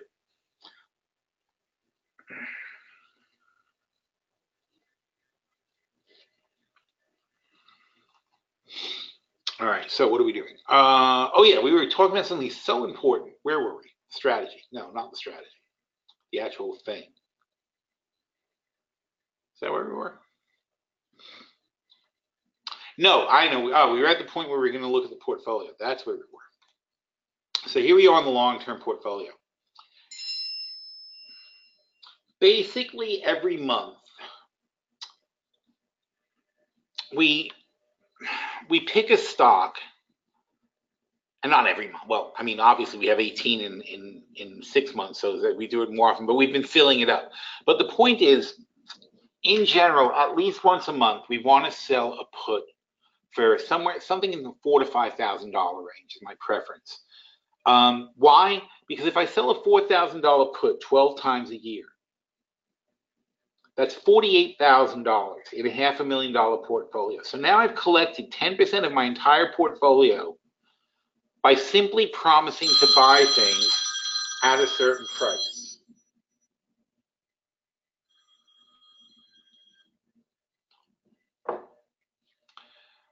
So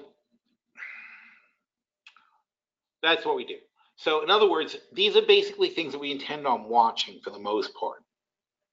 Although in Berkshire's case, we decided to add more or whatever. But the point is, here we go. So we decide to ALLY, and we sold 10 for 270. So I'm promising to buy ALLYs at 26.50.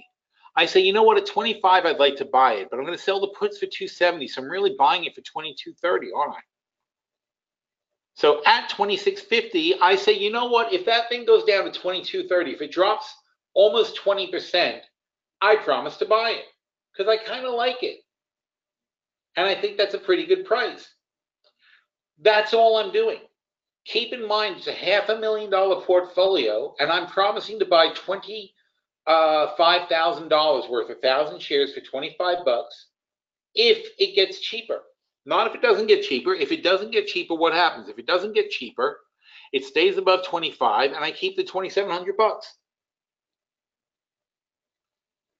So ideally, over the course of 2 years and 24 months, I will have sold roughly $100,000 worth of short puts, and it rotates, it rolls around, but generally we're selling a year out. But since we sell them at different times, they're in different levels of degrading, right? So in other words, if I sold last January, if I sold this January 2020, then halfway through the year, then into next January, that thing is halfway degraded. The premium is half degraded on that position. If the position's on track, I might decide, and I feel safe about it, I leave it in there. It's no harm to me. If the position is not on track, I might make an adjustment. I might kill it. I might do a lot of things.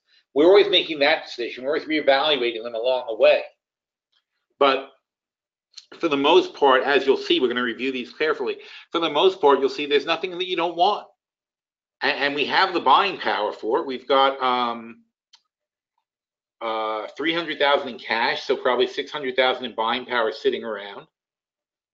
So it's not a strain to buy any of these things. It's just a question of saying we're doing it to collect the money, because that money boosts our overall portfolio performance by 10%, just for promising to buy stuff, just for saying, you know what, if that gets cheaper, I'll take a new position. So Berkshire is at 190. And we sell the 170 put for $10. We sell the 165 for $10. So roughly 155, 160. We promise to buy it. It's at 190. That's $35 less than 190. That's almost 20% below the current price. I'm going to say I'll buy Berkshire Hathaway at a 20% discount. Oh, it's like, oh wow, so brave, right? That's the point, though. I'm not being brave. I don't have to be brave. I'm getting paid to be conservative. I'm getting paid to be cautious with my portfolio. I like Berkshire Hathaway. I'd like to buy it, but you know what? These guys are going to pay me $8,500 not to buy it. And I'll take that too. Okay? I like a Mercedes convertible. It's $80,000, but someone will pay me $8,000 not to buy the Mercedes convertible. So, I think of it that way. It's like, I know I want to buy the Mercedes convertible. I've got a car, I got a perfectly good Porsche. I'm happy with it. But I like the Mercedes convertible. It's a good summer car, and my car doesn't have a sunroof. It has a sunroof, but it's an SUV. Because I'm a dad, I don't get to drive convertibles. So that ends soon. My first order is going to college, so soon I get my freedom back. I don't have to drive kids. I don't have to buy a car based on how many kids it can hold. So I like the Mercedes convertible. I don't need it right now. I've got my car. But when my other daughter goes to college, I'm going to be like, you know what? Maybe I might get that Mercedes convertible. So I say, oh, it's $80,000. But meanwhile, I'm like, you know what? For $72,000, I would like to buy it. So I'll sell the $80,000, not even 72. I'll sell the $70,000 puts on the Mercedes convertible for $8,000. So I'm collecting 10% of the car's price, in promising to buy it for a net 162, which is 20% below the current price. So where's the harm to me? I could easily get rid of my car. I could easily sell my car and get the Mercedes anytime. It's not going to hurt me. It'll piss my daughters off if I suddenly have a two-seater. But it won't hurt me at all. I'll be happy as a shark. I'll be happy as a clam. So my worst case scenario is I get the car that I wanted for the price that I wanted. My best case scenario, and well, not my best case, my other case scenario is if I don't get the car, but I get $8,000 for doing nothing other than promising to buy the car if it's cheaper. That's all we're doing with stocks. Berkshire Hathaway has the same value as a Mercedes convertible. I know I want it. I like it. I want to have it in my collection. Okay, but I don't want to pay full price, so I'm going to offer to buy it for a discount. So here's BX, it's Blackstone, Cheesecake Factory, CBT, that is Cabot, Cleveland Cliffs, Canadian Bank of Commerce, CVS, of course, Facebook, Gilead, GNC, GoPro, IBM, KHC, Seas, Signet, AT&T, and Whirlpool. So all based out, all not GoPro or GNC, but top-notch companies generally, things that you absolutely can see yourself having in a 20-year portfolio, right? How much money did we raise selling these things? Promising to buy these 19 companies, we have been given, I'm going to do this fast, so let's say it's 10, 15, 20, 23, 30, 43, 48, 58, 68, another, call it 79 and 5, 79, 85. So about $85,000. So far this year, we've sold about $85,000 worth of puts, promising to buy a bunch of stock. Now, obviously, we're not likely to end up buying them all. And in fact, look, the Cheesecake Factory one's already worthless. We can buy that back and close it out. And that's the thing. See, now when I close out the Cheesecake Factory, I open up a spot to sell something else, right? I've now opened up an allocation block to sell something else. That one's run its course. Overall, why is that? That's because it's a short term. It was only a July put that we sold in Cheesecake Factory. Overall, the gain so far is 3,000, 4,000, 5,000, 6,000, 7,000, 8,000. Minus is back to 7,000. Still 7,000. Call it 10,000. That doesn't matter. 11 and a half, 12 and a half, 13 and a half, 12 and a half, 13, 13 and a half, 14, 15, and another half. So call that 16. Let's say 16,000. So our $80,000 worth of short puts that we've sold so far are up $20,000 so far. Some are up, some are down. Generally, though, because we sold premium, and selling premium is always smart, we've collected 25%, and it makes sense because we're 25% through our holding period. Our holding period is almost entirely 2 years, right? 2020, 2020. 2020, mostly 2020s. So our holding period is 2 years. We're 1/4 of the way through, and we've made 1/4 of the money we expect to make. Why is that? Because premium always expires worthless. It's a mathematical fact. It's a scientific fact. It's an options fact. Premium expires worthless. So if you sell $80,000 worth of premium, in 6 months, if you sell $80,000 worth of 2-year premium, in 6 months, $20,000 worth of it expires. And since the market hasn't gone down, most of these stocks haven't gone down. So in a flat market,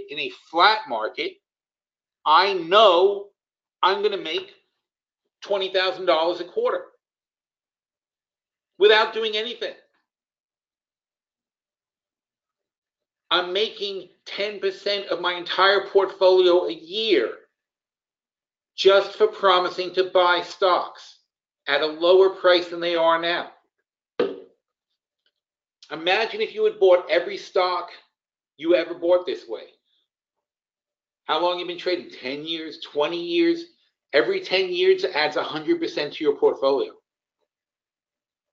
This simple little thing to adjust your trading, instead of buying everything now, you discipline yourself to always have a rolling number of short puts. Now, keep in mind that if the market does tank, you have to buy these things. I have to buy 1,000 shares of Annaly. I have to buy 900 shares of Berkshire. I have to buy 1,000 shares of BX. I have to buy 500 shares of Cheesecake Factory, 500 shares of Abbott.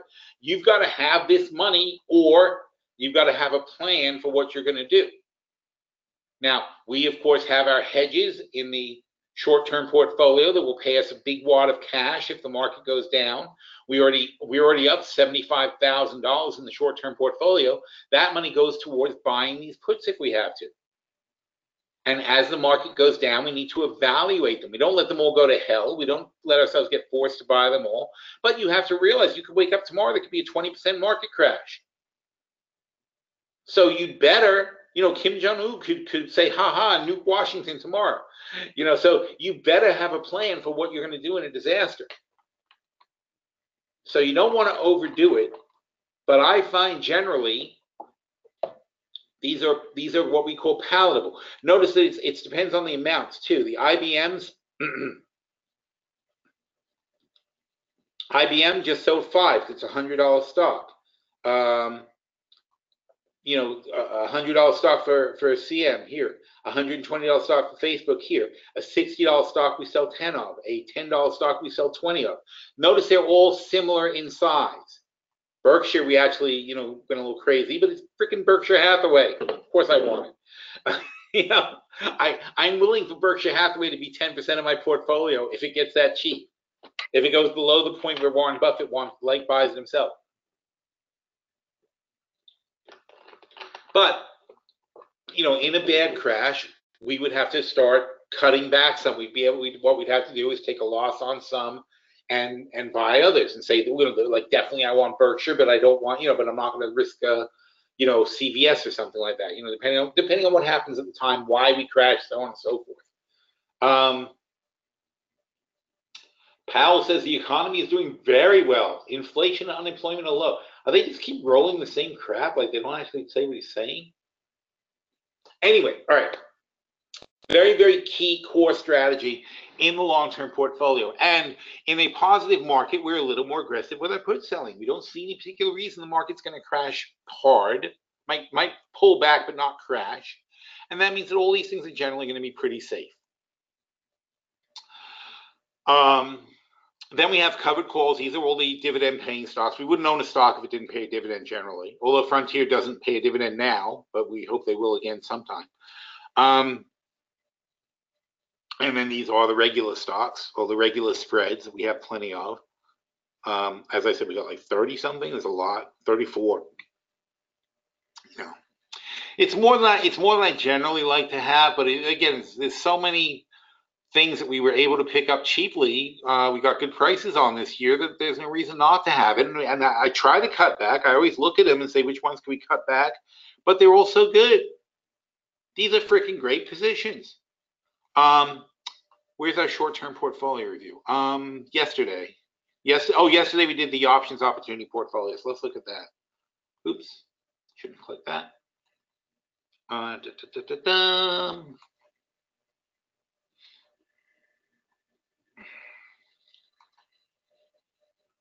There's the boys.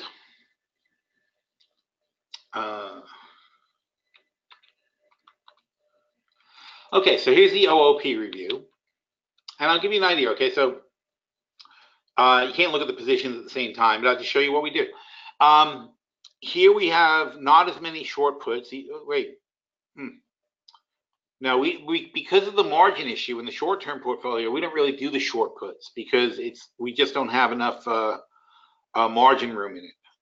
Otherwise, I like to. But at this stage, when the short-term portfolio starts gaining, like we start out very conservative in the short-term portfolio, and I know it's tedious because we're only making 10%, 15%, whatever. It's because it's a small portfolio. You can't afford to take the losses. But these positions are very strong positions, and they're going to make $140,000 if you leave them alone and the market stays up. So you don't need exciting gains. You just need to stay on track. That's a very important point about the options, not the short term, the options opportunity portfolio. These positions right here, this exact positions, will make $140,000 if they are successful by 2020, by January 2020. That's 100% gain in 2 years. So I don't need to do much other than make sure they're going the way they're supposed to go. So in our review, SQQQ is a hedge, and we make an adjustment there. Apple, we're not worried about that at all. This is what I was talking about where I said, like the LTP is the same way. We're not worried about any of these positions. They're all great. CBI is now MDR, and we have special. I'll show you what we have in MDR. It hasn't officially come through from the broker yet. Oh, see, they're crashing now, so I can get back in on this guy. I want to get a couple. One. Come on. Oh, you bastard. Look, as soon as I try to do it. Yeah. Come on. You know you want it. Yeah, come on. Go. Yes. All right. So now everybody else is turning down but the NASDAQ. So I want to get back in my NASDAQ shorts. I want to have a couple. I don't want to miss out on the fun if it starts totally crashing. What was I looking for? Oh, I was going to show you on MDR. Yeah. Man. So much stuff going on.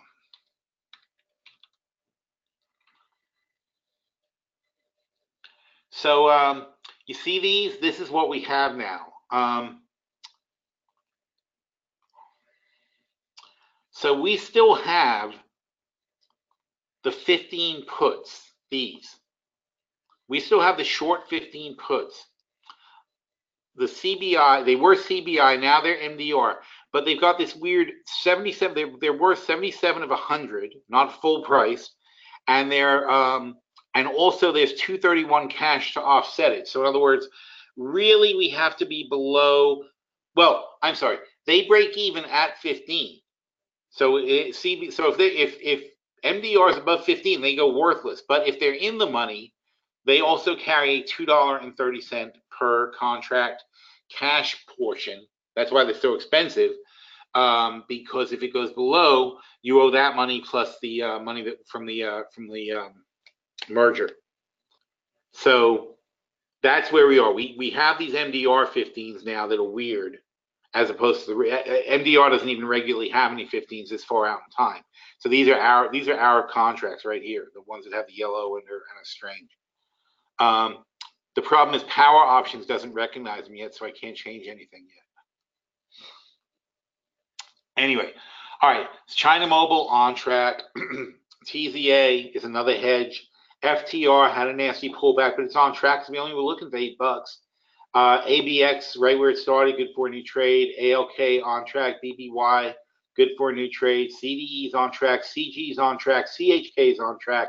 Finally, because it was way the frick down here, and people were freaking out. And I was like, wait. I mean, it's like you can't expect something to go up. It doesn't matter how much you know something is worth more than people think it is. If they don't think it's worth it, it's not going to go up. Here's the rest of the portfolio. Ford is on track. FNSR is on track. FNSR is still good for a new trade. It's crazy low.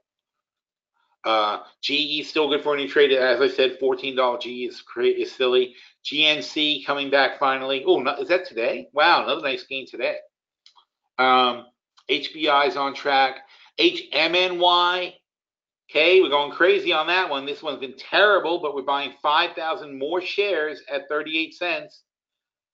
In the PhilStockWorld chat room, we've talked about this. I think HMNY is like Sirius Satellite was, SIRI,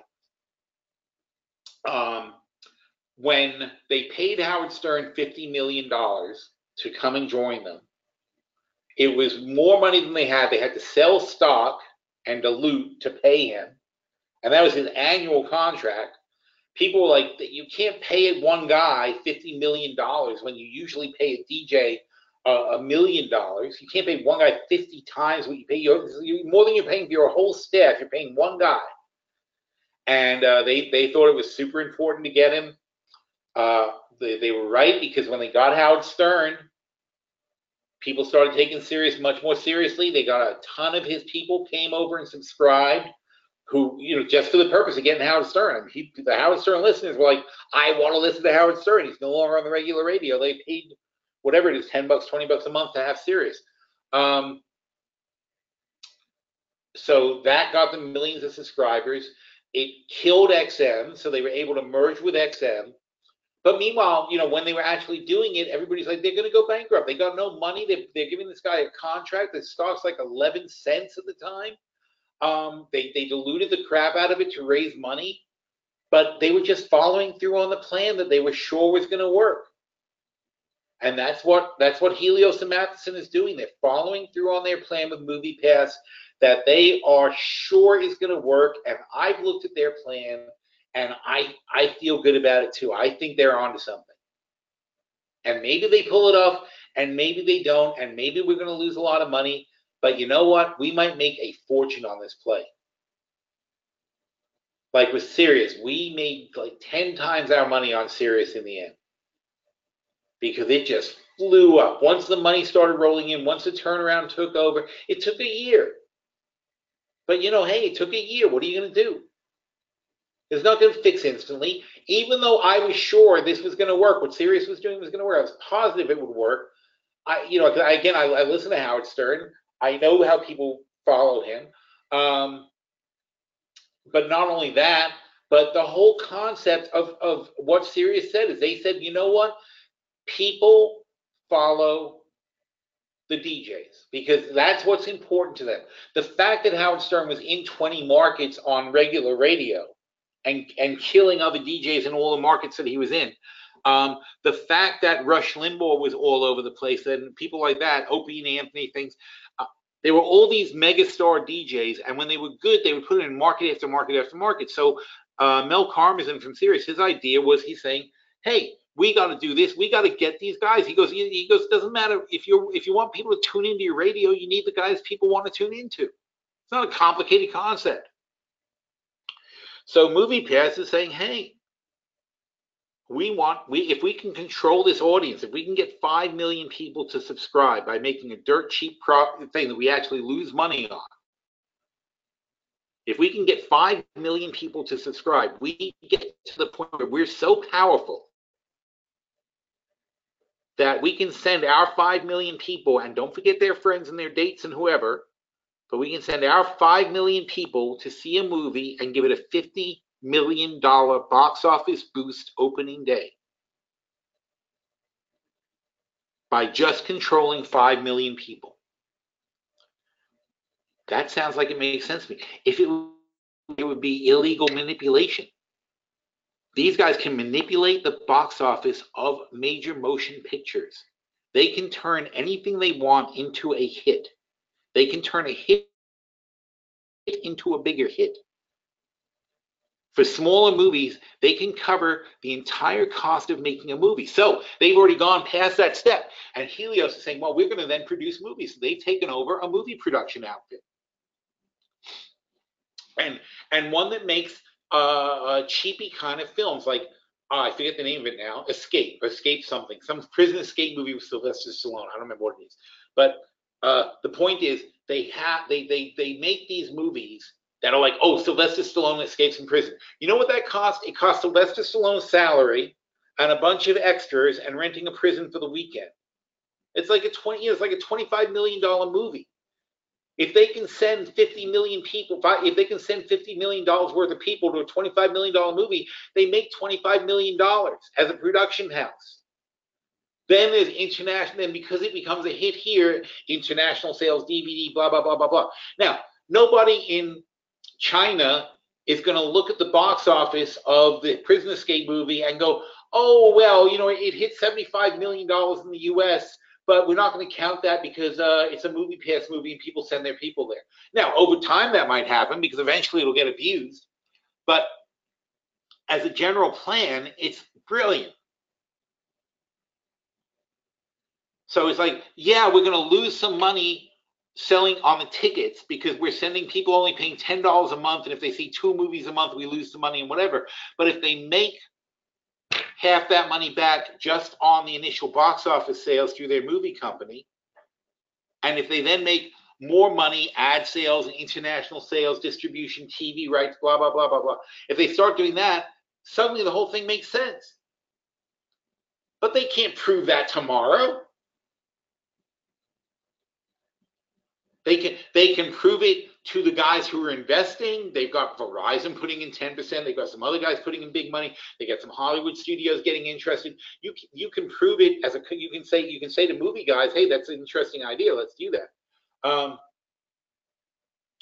Once they prove this model works, people are going to line up for this crap. And it's going to get really interesting. And once they prove they can move their 5 million people from one place to another and get them to see shows, the movie theaters are suddenly going to start giving them discounts and everything else, and all of a sudden it won't be such a loser for it. So anyway, the bottom line is I see what they're trying to do. I understand the difficulty of doing it. I'm willing to give them a lot of breathing room to get it done. If it goes down to 10 cents from where it is now, I'll buy more. I'll dollar cost average down because it doesn't cost anything. We're in for like a $7,000 loss already. It is way lower than I thought it would be, but so we're going to buy more. And you know what? It doesn't cost much more now. Every time we make a mistake, it's no big deal. 5,000 shares is $1,900. The next 5,000 we buy is going to cost us $1,000. And the next 5,000 after that, we probably buy 10,000 for another $1,000 after that to double down. And we'll end up with 20,000 shares of MoviePass when it's down at like a dime. And yeah, we'll be behind, but we'll have 20,000 shares of MoviePass, and if it ever goes back to $1, we're going to make a fortune. So I don't care if it doesn't go up right now. It's a great opportunity on a penny stock where sometimes you got to give it a shot. And I like the occasional gamble like that. It's fun. HRB, that's funny. It was deep in the money now, just like yesterday, and now it's out of the money. IMAX, also, I said all it takes is one bad film. Solo didn't do well, and this is what happened to IMAX. And I'm like, they didn't make the film. And even more insulting is Disney went up.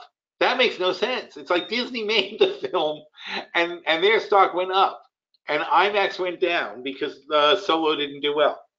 There's Disney. They went down first, but they recovered already. But somehow IMAX is suffering for it. So it's really stupid. But look, stupid reactions to stocks is how we make money. So IMAX again is a great play right here. LB, I said our sleepy stock of the year is back on track. NAK, Wild Ride, we're getting more aggressive on NAK. It's another penny stock, and we'll see how they do. NLY, we're waiting for them to go high before we sell calls. SunPower took a big dive, but we are getting more aggressive here. We bought back the 20 calls. In fact, they're popping today again. And again, why is it selling off? Tariffs and trade laws and things like that, all this bullshit. But the bottom line is they're a great company. They make great solar cells, and they've got great growth potential. I don't care what's happening right this minute. I care about the long run.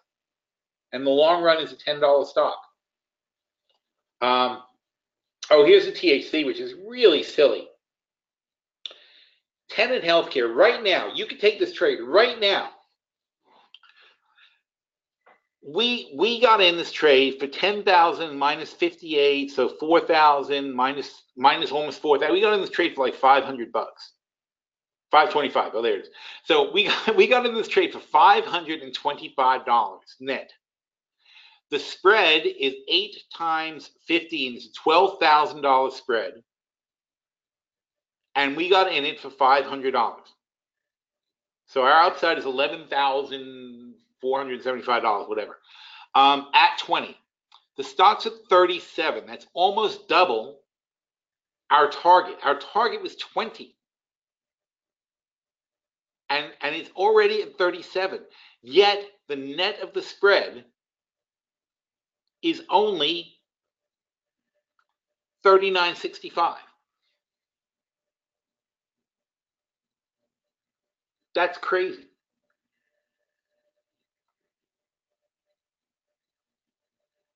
So it's, so you could still get the spread and make a double off it. I mean, some of these numbers are just nutty when you look at them. VRX also way over our target now. We had a 22 target. Here's the thing, I have very conservative targets and we make them. And then you look at your portfolio, you say, well, there's nothing to do. You just wait till you get all your premium back. There's really nothing to do but hang out and watch the premium come in. WPM, this is our third time playing last year's trade of the year. Unlike LB, well, I'm not unlike LB because the WPM had a lot of this Wheaton Precious Metals. Unlike LB, Wheaton Precious Metals has always hit their target on time. That's the difference. LB, it went up and down like LB. Let me show you Wheaton. Here. WPM. So Wheaton Precious Metals is just like LB. It goes from 21 to 19 to 22, back to 19, back to 22. Okay? LB, same thing. It goes from 35 to 60, back to 35, going to be back to 60. It's the same crap. Only WPM tends to hit it right when we want it. Every time we get in and out of it, it's perfect. Like we got out in December and then it crashed and then we got back in and now it's going back up. It's perfect for us every time. LB, not so much. LB's on sort of like a weird schedule, so we have to be careful with it. But also, this is the third time we've made money. It's the third time we've made a huge amount of money on the same play. Basically, we keep getting in when it's 19, we keep getting out when it's 22. That's how we've been playing this thing. And I'm not ashamed. I'll do the same trade over and over again if it's going to make that kind of money. I mean, look at this thing. It's up $5,000 something in 4 months, and we started out with $6,000. So it's basically almost a double already. The potential is only $5,000. So I think actually we're going to kill this. We are going to have to kill this trade. I didn't call it here, but we're basically full on this because it's only a $5,000 spread. We got the it's not. I'm sorry, it's a $10,000 spread. I'm wrong. It's a 15.25 spread, so we are going to keep it because it's not quite cooked yet. It's halfway there.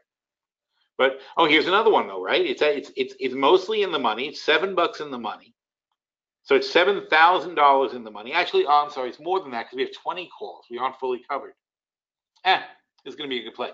But even if it was 10, we'd be mostly in the money and so cheap. It's still just so cheap to buy because the premium is so much on this thing. So I said, look, we're well balanced. It's the options opportunity portfolio. Unlike the long-term portfolio is hedged by the short-term portfolio, the options opportunity portfolio is self-hedging. It was $100,000 to start portfolio. It's not that much higher now. It's only about 115. But these positions overall have $140,000 upside potential to them. So if we do nothing and they just keep doing what they're doing, over the next 18 months, they're going to make about an average of $10,000 a month, or a little bit like $8,000 a month on the average. And as long as they stay on track, that's what we're going to expect out of it. So, we'll adjust when we have to. We'll make changes when we have to, but, we tinker with it. But hopefully, if you have a good mix and a well-balanced portfolio, you don't have to do much with it. There's not a lot of pressure. All right, let's a few final questions. We're way over time. Look at that. Let's say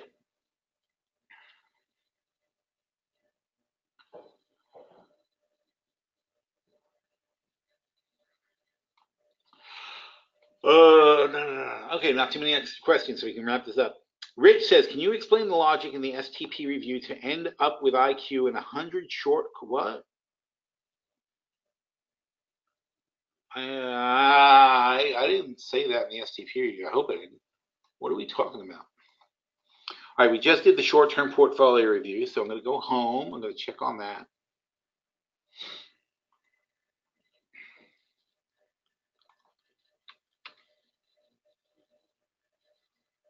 Oh, I know what you're saying. Okay, IQ. Okay.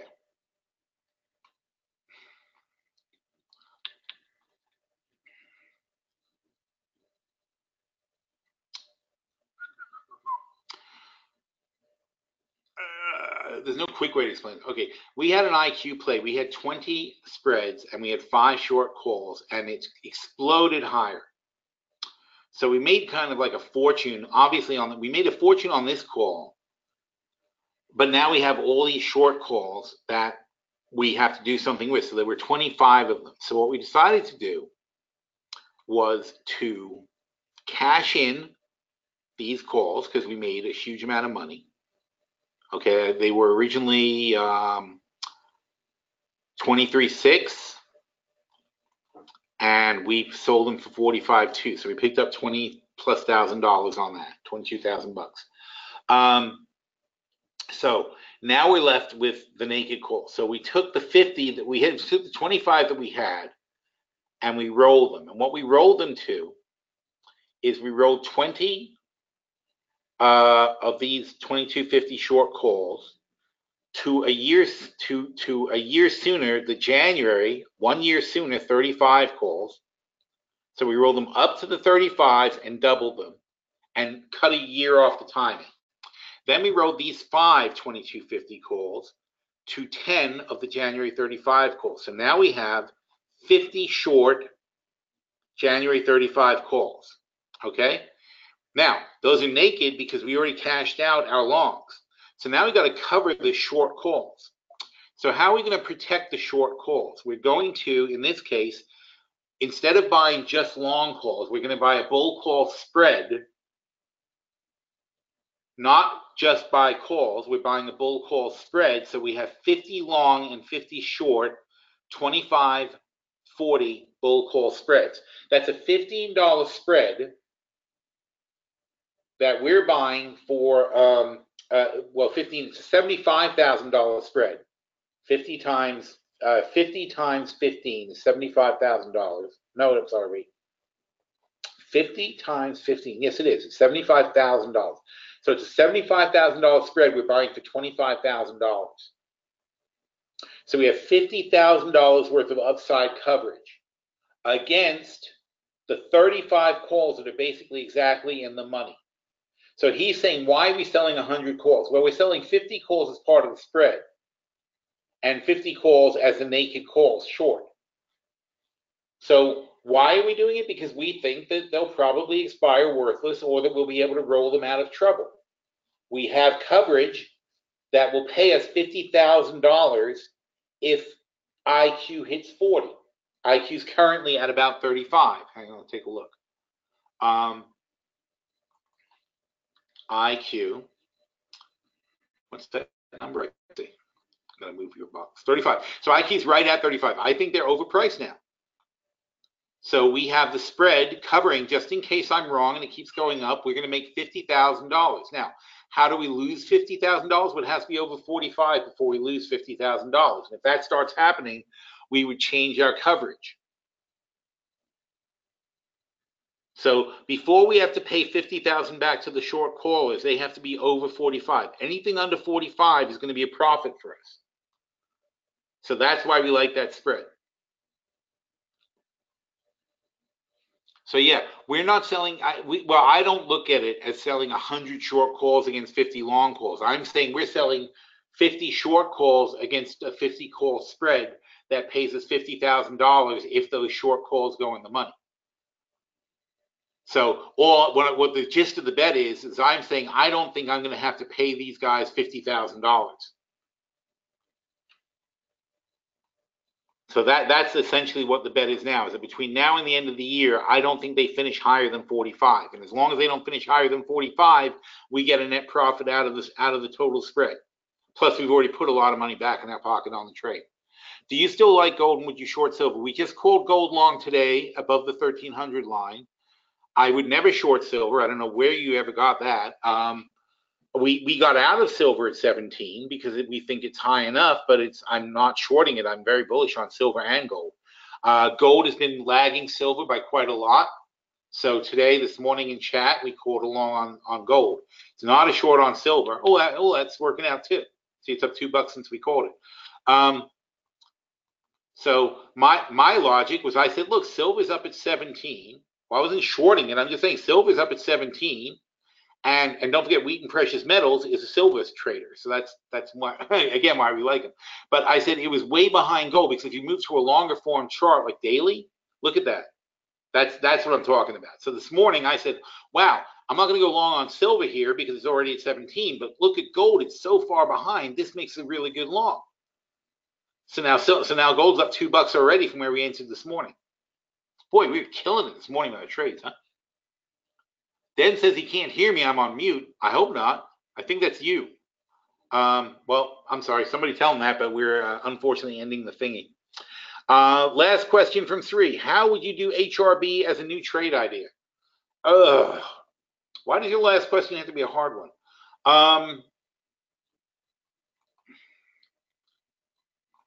I think first of all, I'd give it a day or two to see what happens. But at $24, okay, you know how I do it as a new trade idea? I would start by selling the $23 puts for $3.50, because that nets you in for $19. So that's step 1, is sell the short puts.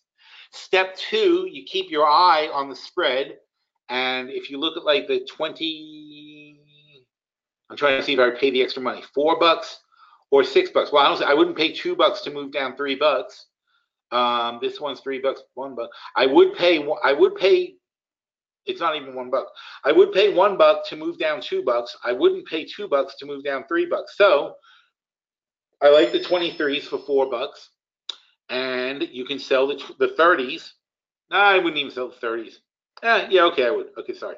So the 23-30 spread is what I'd keep an eye on, and that's roughly $2, maybe $2.20. So obviously sell these for $3.50, and then if you sell half of these for $3.50, and then anytime, as long as you don't pay more than like $2.50 for this spread, you can pick up the spread when you feel more comfortable. And that's how I do it as a new trade. All right. Oh, she says, you rock, love you. Thank you. All right. So that's going to be it, guys. I hope everybody can still hear me. Well, I guess 3 can, because she said thank you. Everybody have a lovely day. We'll do it again next week, and enjoy yourselves, okay? And be careful, because I still think we're going to turn sharply lower eventually from all this Fed stuff. All right. Have a good day, everybody.